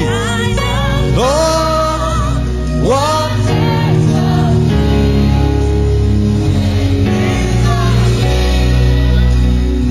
shining seas, my comforter, my all in all. Here in the power of Christ I stand. John chapter 14 verse 19, Jesus said, because I live, ye shall live also. It is your believing in the power of resurrection that keeps you alive till that day. Now quickly before we pray, please be seated. How can I live in the realm of more than a conqueror? Now that I understand what it means to be more than a conqueror, how do I live in that realm? How do I live in that reality? Very quickly, and then we'll pray. Number 1, you must be born again. You must be born again. John 1:12-13 says, but as many as received him, to them he gave power to become the sons of God, even to them that believed in his name, who were born not of the will of flesh or of man, but of God. When you are born again, that's the first step to living in that realm of being more than a conqueror. 1 Peter 1:23. What does it say? Quickly. You must be born again. He said, having been born again, not of corruptible seed, but incorruptible, through the word of God which lives and abides. If that is the raw material for your new birth, That means longevity has been attached to you. That means the ability to be victorious and an overcomer has been fragmented inside of you. It starts by being born again. And that is why every believer must treasure your salvation experience. Number 2, how you can live in that realm of being more than a conqueror. You must submit completely and wholeheartedly to the authority of God's word. You must submit completely and wholeheartedly to the authority of God's word. 1 John 2 from verse 13 to 14. You must submit to the authority. The word of God must be the authority over your life. It must be the final say. Your life must be governed by the dictates of the word of God. That is what gives you access into that reality of being more than a conqueror. He said, I write to you fathers because you have known him who is from the beginning. I write to you young men because you have overcome the wicked one. I write to you little children because you have known the Father. Verse 14, I've written to you fathers because you have known him who is from the beginning. I have written to you young men because you are strong and the word of God abides in you and you have overcome. You must submit to the authority of the word of God. Don't try to question or try to conflict with what scripture says. You can bring your life to a point where it is totally aligned with the dictates of scripture. You may look strange to your generation. You may look strange to the people around you. But if your life can be totally governed by God's word. What did Jesus say in John 15? He says, if you abide in me and my words abide in you. He said, then you shall ask anything in my name and it shall be done for you, that my Father may be glorified. How did Jesus overcome the enemy? It is written. It is written. It is written. The authority of God's word. Not just in knowing, but in obedience, in doing it. For instance, 2 Timothy chapter 2 verse 24 says, and a servant of God must not quarrel. So, your holiness experience is not only on Sunday. Then on Monday at the filling station, somebody drives his car before you into the queue to get fuel. And then you stand up and say, I go show you, say, I'm from Delta. I go show you. I'm from Delta. And then your fellow brethren, your believing sister is telling you, please calm down, let's just say, no. Let me teach them that Christianity is not stupidity. No. Put it there. He said, and a servant of the Lord. He's not talking about pastors alone. All of us, we are servants of God. Must not quarrel. Must not. I know you quarreled with your roommate before you came. Must not quarrel. It looks like when you live under submission to the authority of God's word, it looks like you are in chains. Isn't it? Because the word of God will so narrow the path ahead of you. You are not allowed to do whatever you want. But do you know that that is where true freedom is? The Bible calls it the perfect law of liberty. That is how people can see the life of Christ through you again. When the Bible says rejoice always, and you remember that when you are going through a hard time, you have to submit to the authority of the word, not to your emotions. I don't know why a believer should live their life driven by emotions. Say, you know now, I'm a lady, I'm emotional. Where is it written? No, where is it written? Why will you live being dictated, being governed by your emotions? Emotions are as cloud. If the wind blows, they can pass away. Most times you get depressed, and when you come out from that depression, if they ask you, why were you depressed? You can't point to one thing. Emotions are not stable. The Bible says the word of God liveth and abideth forever. Even if your life may not be producing the result, keep staying on the word. Keep staying there. Keep living in it. keep walking in obedience, a day will come where you will bear fruit. Remember the parable of the sower? The last set of seeds that fell on good ground. He said, these are those who heard the word and received it and bore fruit with patience. Patience. It may take time. The excellency of the life of the Spirit does not manifest at once. It takes time. There's process.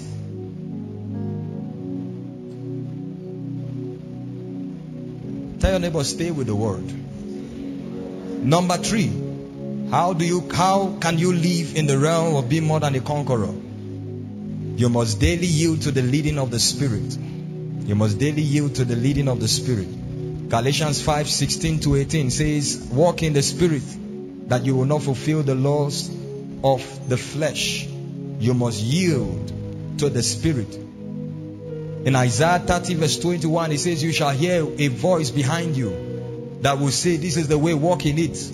When you turn to the left or to the right, the voice of the Spirit that is within you, that is the best way by which God can direct you. That is the best way by which your life can be controlled or navigated. Many of us have replaced the Holy Spirit for probability. We have replaced the Holy Spirit with with time and chance. A lot of guesswork among believers. Can you submit to His leading?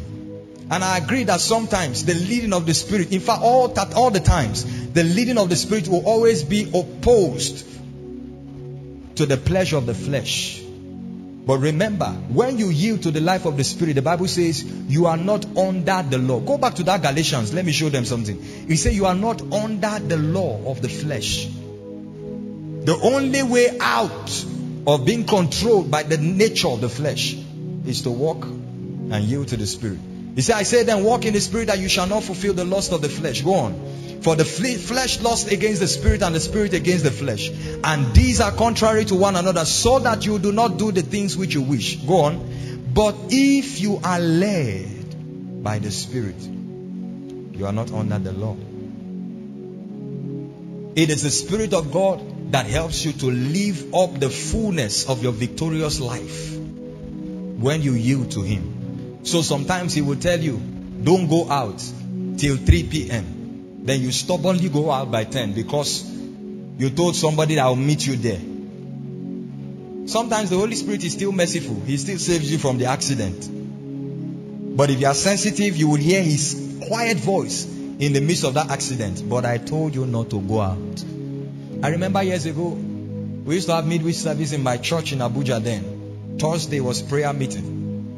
And in the morning, heavy rain fell. We woke up after devotion. My immediate younger sister told my dad, then we're still very small. That's around 2007, 8 thereabout.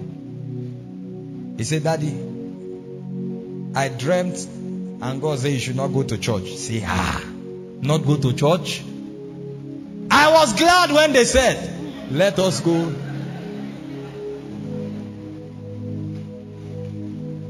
I hope you know Satan also quoted scripture. So, you see, the scriptures is a compendium of knowledge. The knowledge of the ways of God. But just like a map, you need someone that understands the route. There is a difference between the map and the route. The map is the broad picture to show you the route to where you are going to.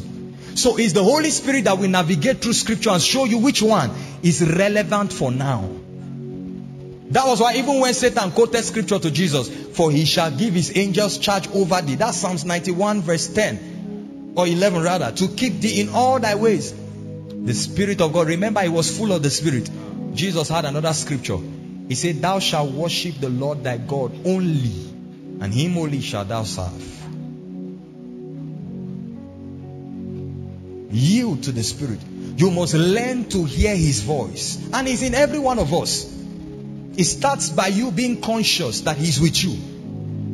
And then you will hear Him to a point where He will make His voice so custom made to your thoughts that when you think it's like He's the one thinking. At that point, your mind has been totally renewed by scripture. It's not now that you don't even know one scriptural verse that you will say your thought is the Holy Ghost. So don't try it. That's why you made that investment and if you failed. But his delight is in the law of the Lord, and in it he doth meditate day and night.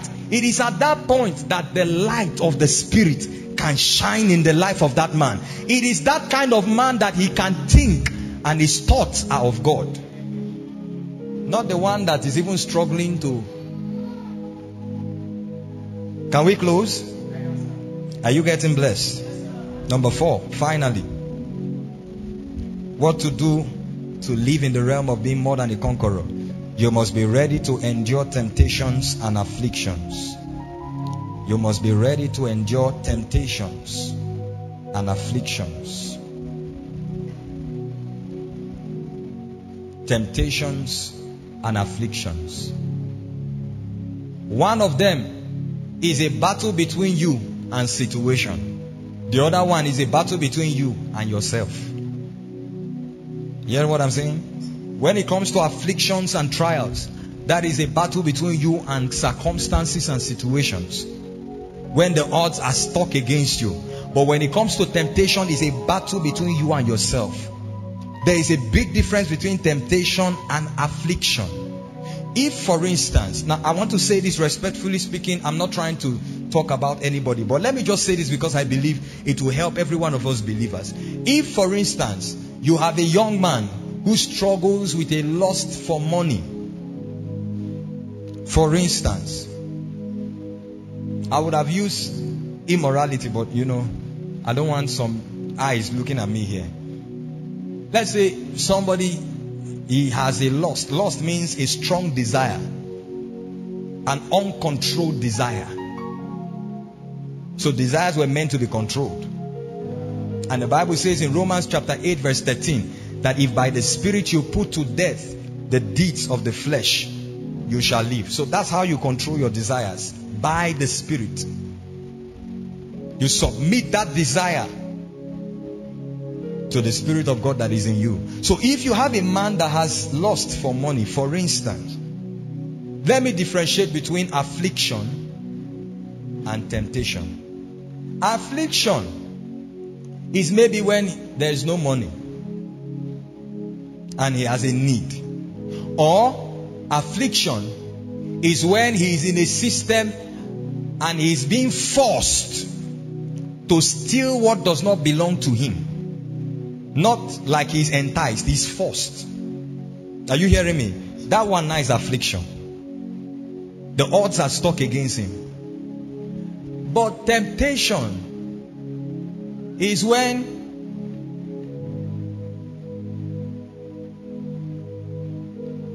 you know you have a lust for money. Then you carry yourself and stay around people who do illegitimate businesses to get money. I hope you know you are the one who made them your friends. So when they try to entice you to join them and do what they are doing, don't say it's affliction. No. Don't quote scripture and say many are the afflictions of righteous. They are forcing me. They are not forcing you. You carry your leg. Go there. Proverbs say if sinners entice you, consent that not. In fact, at some point when it's talking about the things that young people face, it say flee. But you carry your leg, go there. You went to the nightclub with them in the name of, they say they will give me money. Then later you now say, it was the devil. Which devil? Did the devil carry your 2 legs there? That's temptation. In the face of one, there are circumstances beyond your control. In the face of the other one, there are circumstances against you because of an affinity that they have with a side of your flesh or with unbridled desires. Now, every one of us at some point will face one of these. Can I tell you something? There will be points where you will have to endure. Somebody say endure. Let me give you an expression of, an example of the meaning of the word endure.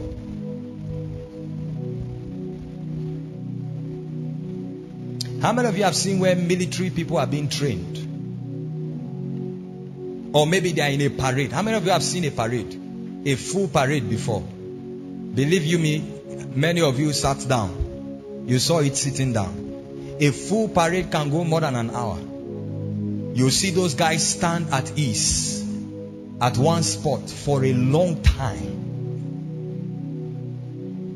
In fact, the rule, because I went to a military school, the rule is that no matter how tired you are, no matter how afflicted you are, if you must fall, you can't just fall anyhow. If you are at ease with your gun, you know, like a guard now, you must come to attention and fall straight, head down. Somebody say amen to that. All right. Don't change your mind. No, you say you will send your son to military school. Don't send him there. He needs that discipline. You have to come to attention and fall head straight. And you may even remain there. Medical attention may not come immediately. That's what it means to endure. James chapter 1 verse 12. Blessed is the man who what? Endures. He didn't say rebuke. He didn't say resist. Who endures temptation. So every day the enticement is strong. But you must endure. You want to fast 6 to 6. And by 12, the smell of kunu is in the fridge. You know kunu? Kunu will never smell. It's that day that kunu will have. That's when you remember, oh, I'm an ulcer patient. I know. Which one is ulcer patient?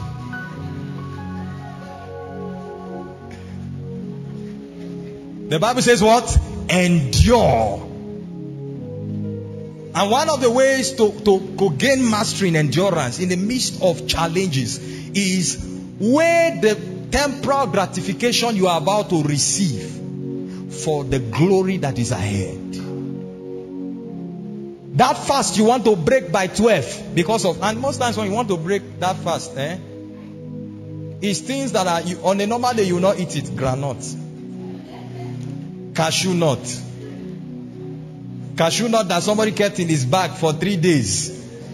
They didn't open. That's what you want to fall for.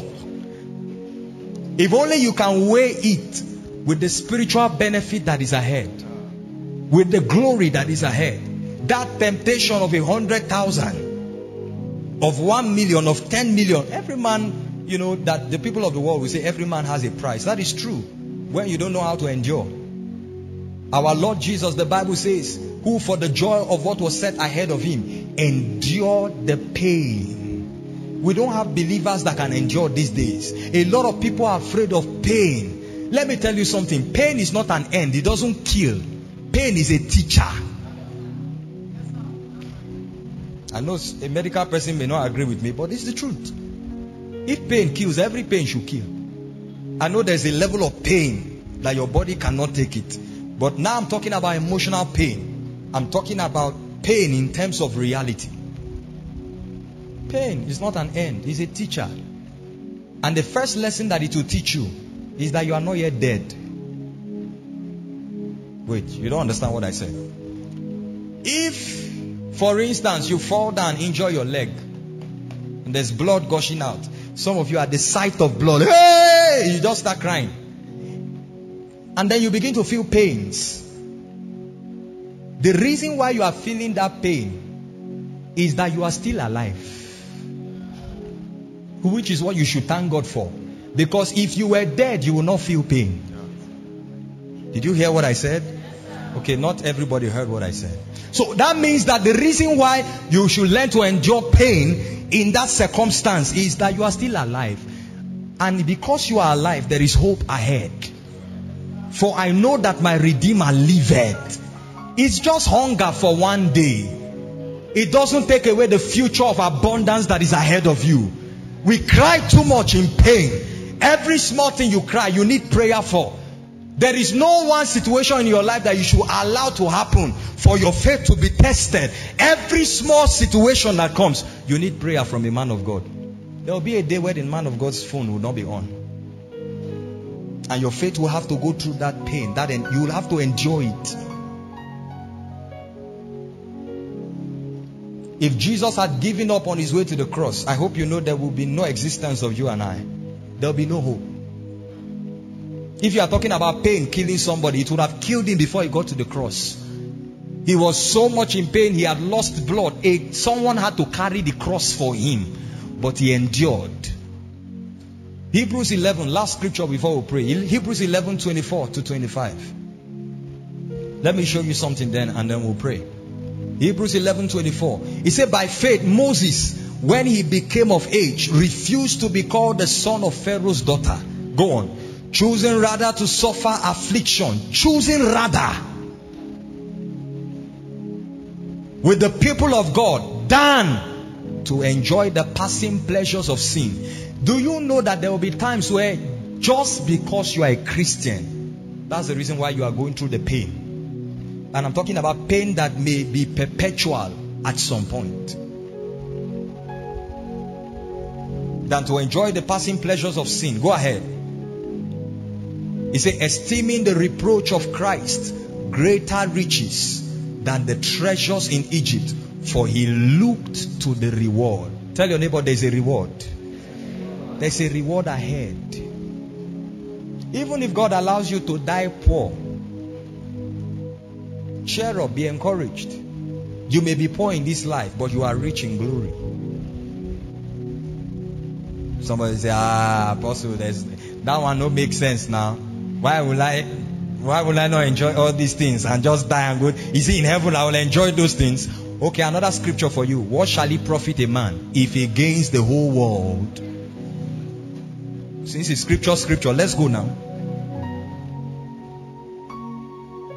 That for me to exchange my faith in Christ Jesus, except if you don't understand the value of your salvation, that for me to exchange it for a morsel of bread, that for me to exchange it for a job opportunity, just deny Jesus now. Some of you are students.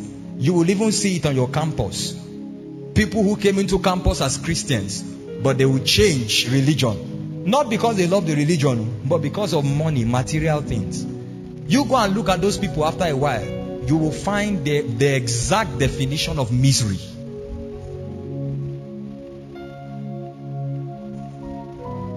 We must learn to endure temptation. He said, count it all joy, my brethren, when you go through trials and tribulations, knowing this, that the trial of your faith worketh patience. He said, and let patience have its perfect work in you. That is James chapter 1 verse 3. He said, for then you shall be perfect, wanting nothing. When he says let patience, it means go through the process. Go through the furnace. Endure it. Now you don't have money in your account. No job. You are almost always stranded. Go through it. I know you have been praying for a job for a while, and you keep attending interviews, but there is no job coming, and yet you keep praying every day. Go through it, sir. Go through it, ma. Endure the pain. There is glory ahead. Every season prepares you for the next season. It doesn't matter how long it takes, but I know that my Redeemer lives, and it shall stand at last and the end. There is hope at the end of the day. There is light at the end of that tunnel.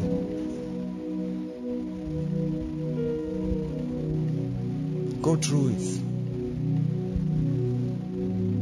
When we started this work, it looked like we were joking. Abi? We faced all kinds of things, till a point where I was no longer ashamed of anything. There were times when I was broke. That time we used to meet at the university. There was a time where in the afternoon to go for meeting, me that was going to preach that God will supply needs, I didn't have money. I had 15 naira. I had to trek part of the journey from Damboa Road to the university. I have to trek part. Then when I'm getting close to the other part, I enter Napep, and you have to hold two handkerchiefs, one for your face, one for your shoe, so that when you arrive, they will not say that you.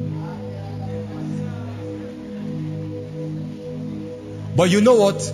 Every time I did that, nothing. There was no sadness in me, because unfortunately for the devil, I had gotten to know all these things I had shared with you today.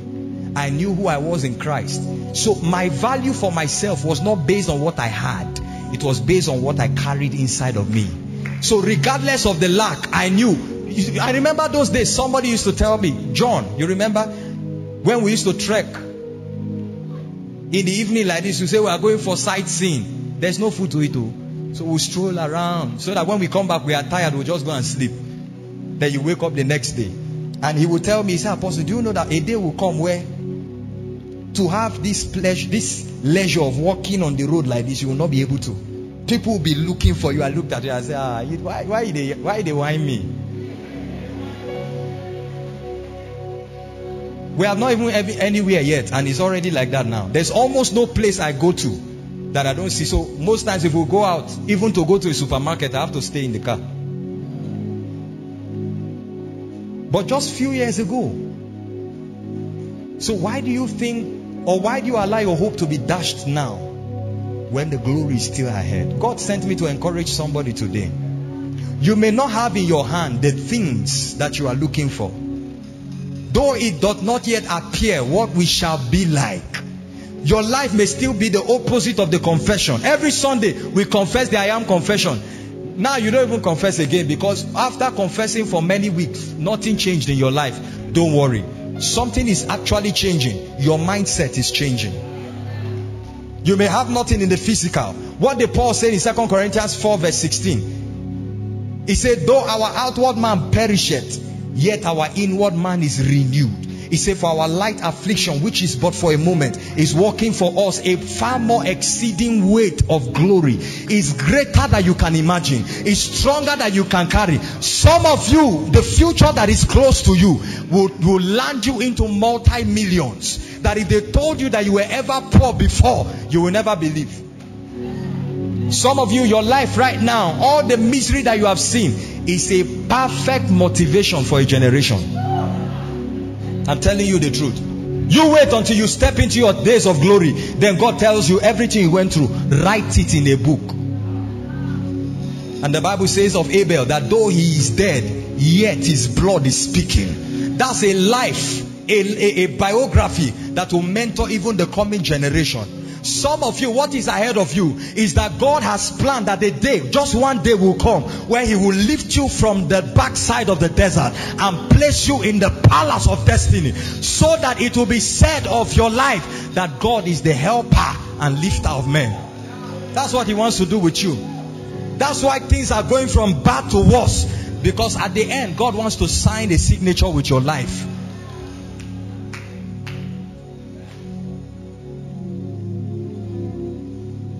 It won't always be like this. The Lord will perfect what concerning me. Sooner or later, sooner or later. Oh, it's done in my favor. Oh, He's turning around. So you are a man of God and God has called you to ministry. And after 1 year, you are still struggling with 5 people coming for meeting. Don't worry. You just keep building yourself.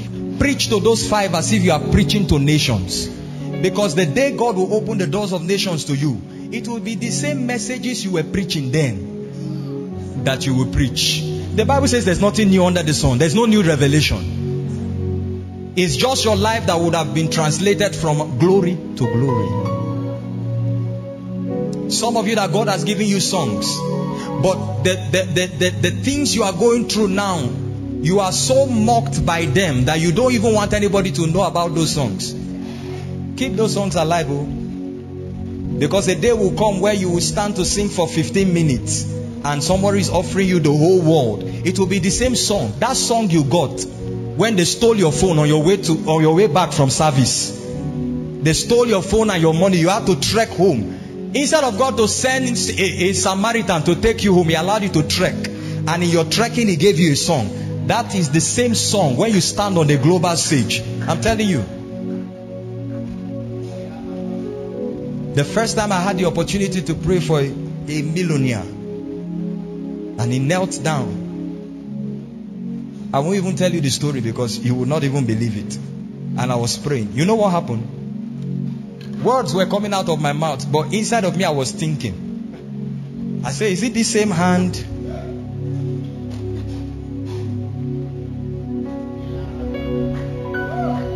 remember when when my mother passed away, I was in Abuja for the burial. When it was time to come back, we came in through a military flight. Thank God we had landed. I was going out of the Air Force base. Well, used to suffering and all of that, I decided I would just board my napep and go home. There's nobody who will come and pick you. When I had walked out of the gate, somebody called me from Abuja. He said, "Sir, where are you?" I said, "I'm in so-so place." He said, No. How are you going? I said, "I'm going with napep." He said, No, don't go. That there's a pickup that has been arranged for you. He said, "Just walk inside. So-so officer is looking for you." When I went, the person came and met me. He says, "Are you Apostle Jonathan Lagang?" In the devil told me, "You, Apostle, and you are trekking." I said, "Yes, I am." He said, "Please come, sir. We have assignment. We have been charged concerning you." He took me to a Hilux. I saw soldiers everywhere. They opened the back seat, empty. They put me inside. When we were driving all the way, I didn't know what we were passing. I was just thinking. I said, "Now maybe this." When we got to my former house, my caretaker, when they don't see you finish, that's how we say in Nigeria. When they don't see you finish, he came out. I called him that I'm close home. When he came out, he saw Hilux, he saw soldiers everywhere, carrying my bags and everything. He ran and collected the bag and entered. I said, "Very good, very good, very good. Be an obedient." Sooner or later, he'll turn in my favor. Sooner or later, turn in my favor. Sooner or later, he'll turn it in your favor. Hey, turn it around. I want you in the next 2 minutes to say, "Lord, the grace to stay on course, to never be discouraged, to never give up, to never back down until my change comes. The grace to stay on course, to keep holding on to destiny, to keep holding on to Jesus Christ." Come on, lift your voice and pray.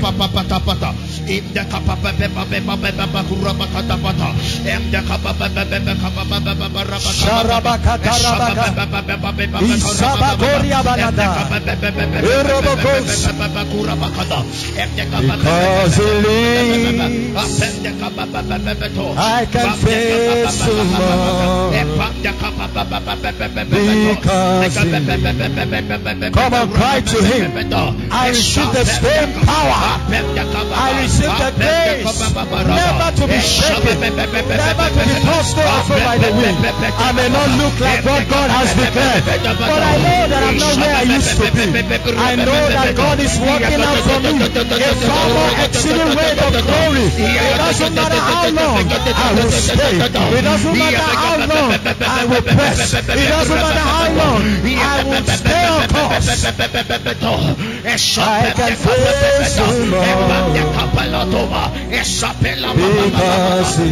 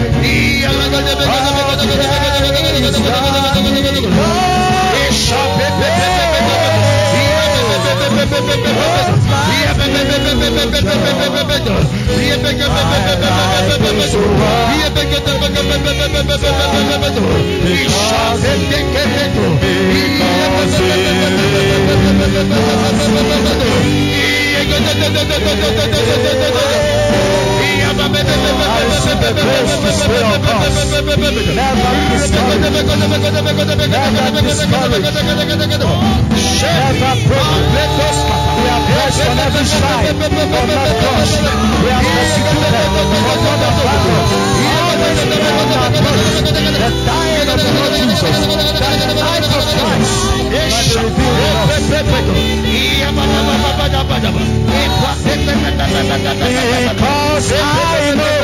Because I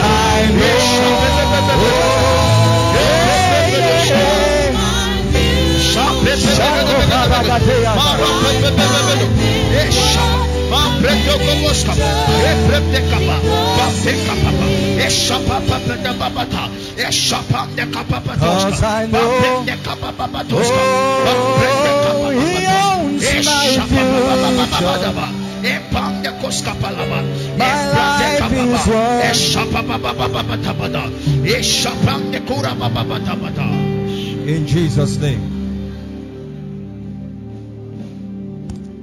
Your future is not in the hands of a man.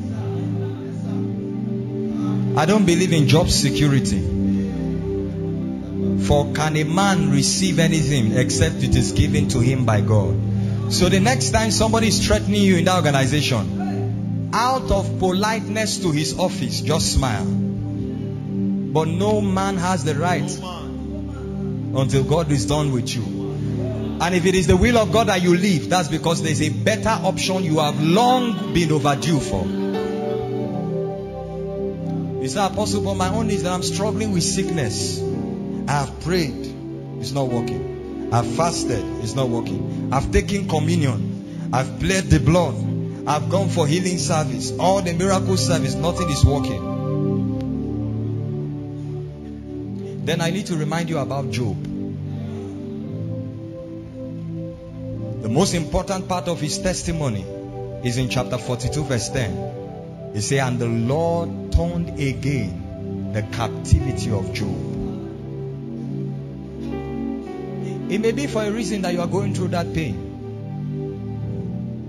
It may be that there is a future ahead of you where there will be a generation that will receive the healing power of Jesus because of your pain. Can I tell you something about the healing anointing? By the grace of God in this place, we have seen God do marvelous things. Back-to-back testimonies about different healings. And I bless the Lord for what He has done. But do you know that there was a time I struggled with sickness?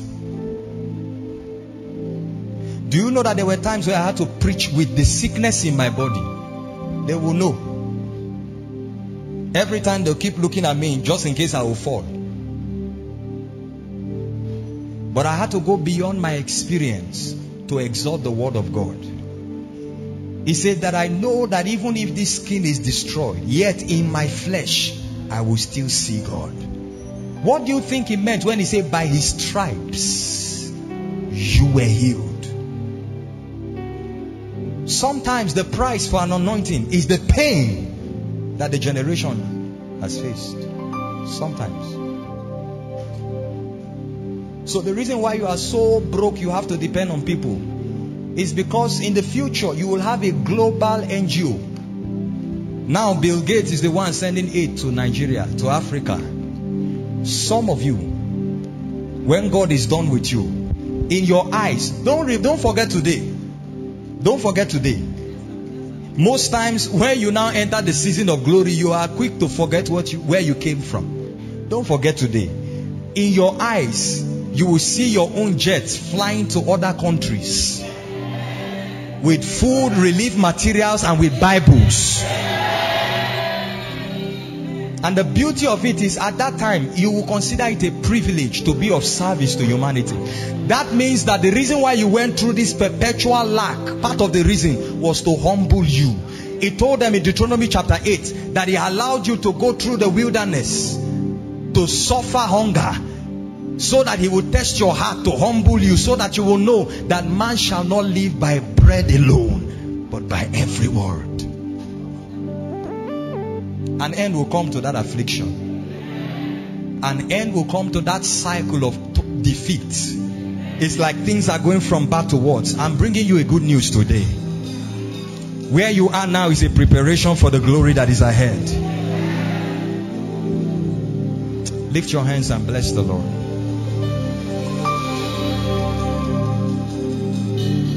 Because I know He holds my future. My life is worth living just because He lives. Please keep your hands lifted. I want to pray for you. First of all, let me pray for every one of you that is going through a season in your life, a season of affliction, of torment, crisis, troubles, whatever it is. And it is God's will that you go through it, because it is the testing of your faith. I want to pray for you first of all, to those set of people. The same grace that was on Jesus, that made Him stay on course till He said it is finished on the cross. I pray that that grace will be multiplied upon you tonight. That you will stay on course to the very end. In the name of Jesus Christ. The grace to endure the shame, to endure the mockings, to despise the pain, to close your eyes and your ears from your mockers and your onlookers, and keep your eyes fixed on Jesus. May that grace be released upon your life today. In the name of Jesus Christ. I pray for you today. May you find the peace of Jesus Christ. The peace that passeth all understanding. The peace that is in the midst of the storm. The peace that is in the midst of the trouble. May you enjoy that peace unlimited and joy unspeakable in the name of Jesus Christ. And again, let me pray for somebody who is due for a lifting. Somebody who says this nonsense must stop. Every cycle of torment around your life, every cycle of reproach, by reason of your being in this service, I speak as one sent from God. Listen, the Bible says he that is sent by God speaks the word of God, and God giveth him His Spirit without measure. So when I'm speaking the word to your life, I'm speaking with an immeasurable release of the power of God. I declare that that cycle comes to an end forever. I declare that that cycle is over now. In the name of Jesus Christ. And for His name's sake, I declare, be lifted from that place to a place of glory, to a place of destiny, to a place of abundance. I shift your possibilities right now. In the name of Jesus.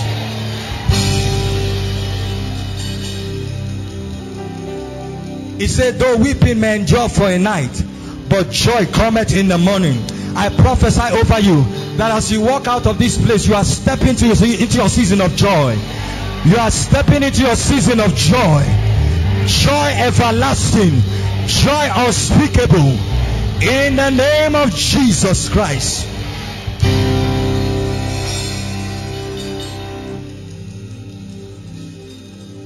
And I pray for you. Any one of you that has been mocked, any one of you that has been despised by those around you, can I pray a very jealous prayer? Including your enemies that wish you to go down. I pray that in the name of Jesus, they will leave.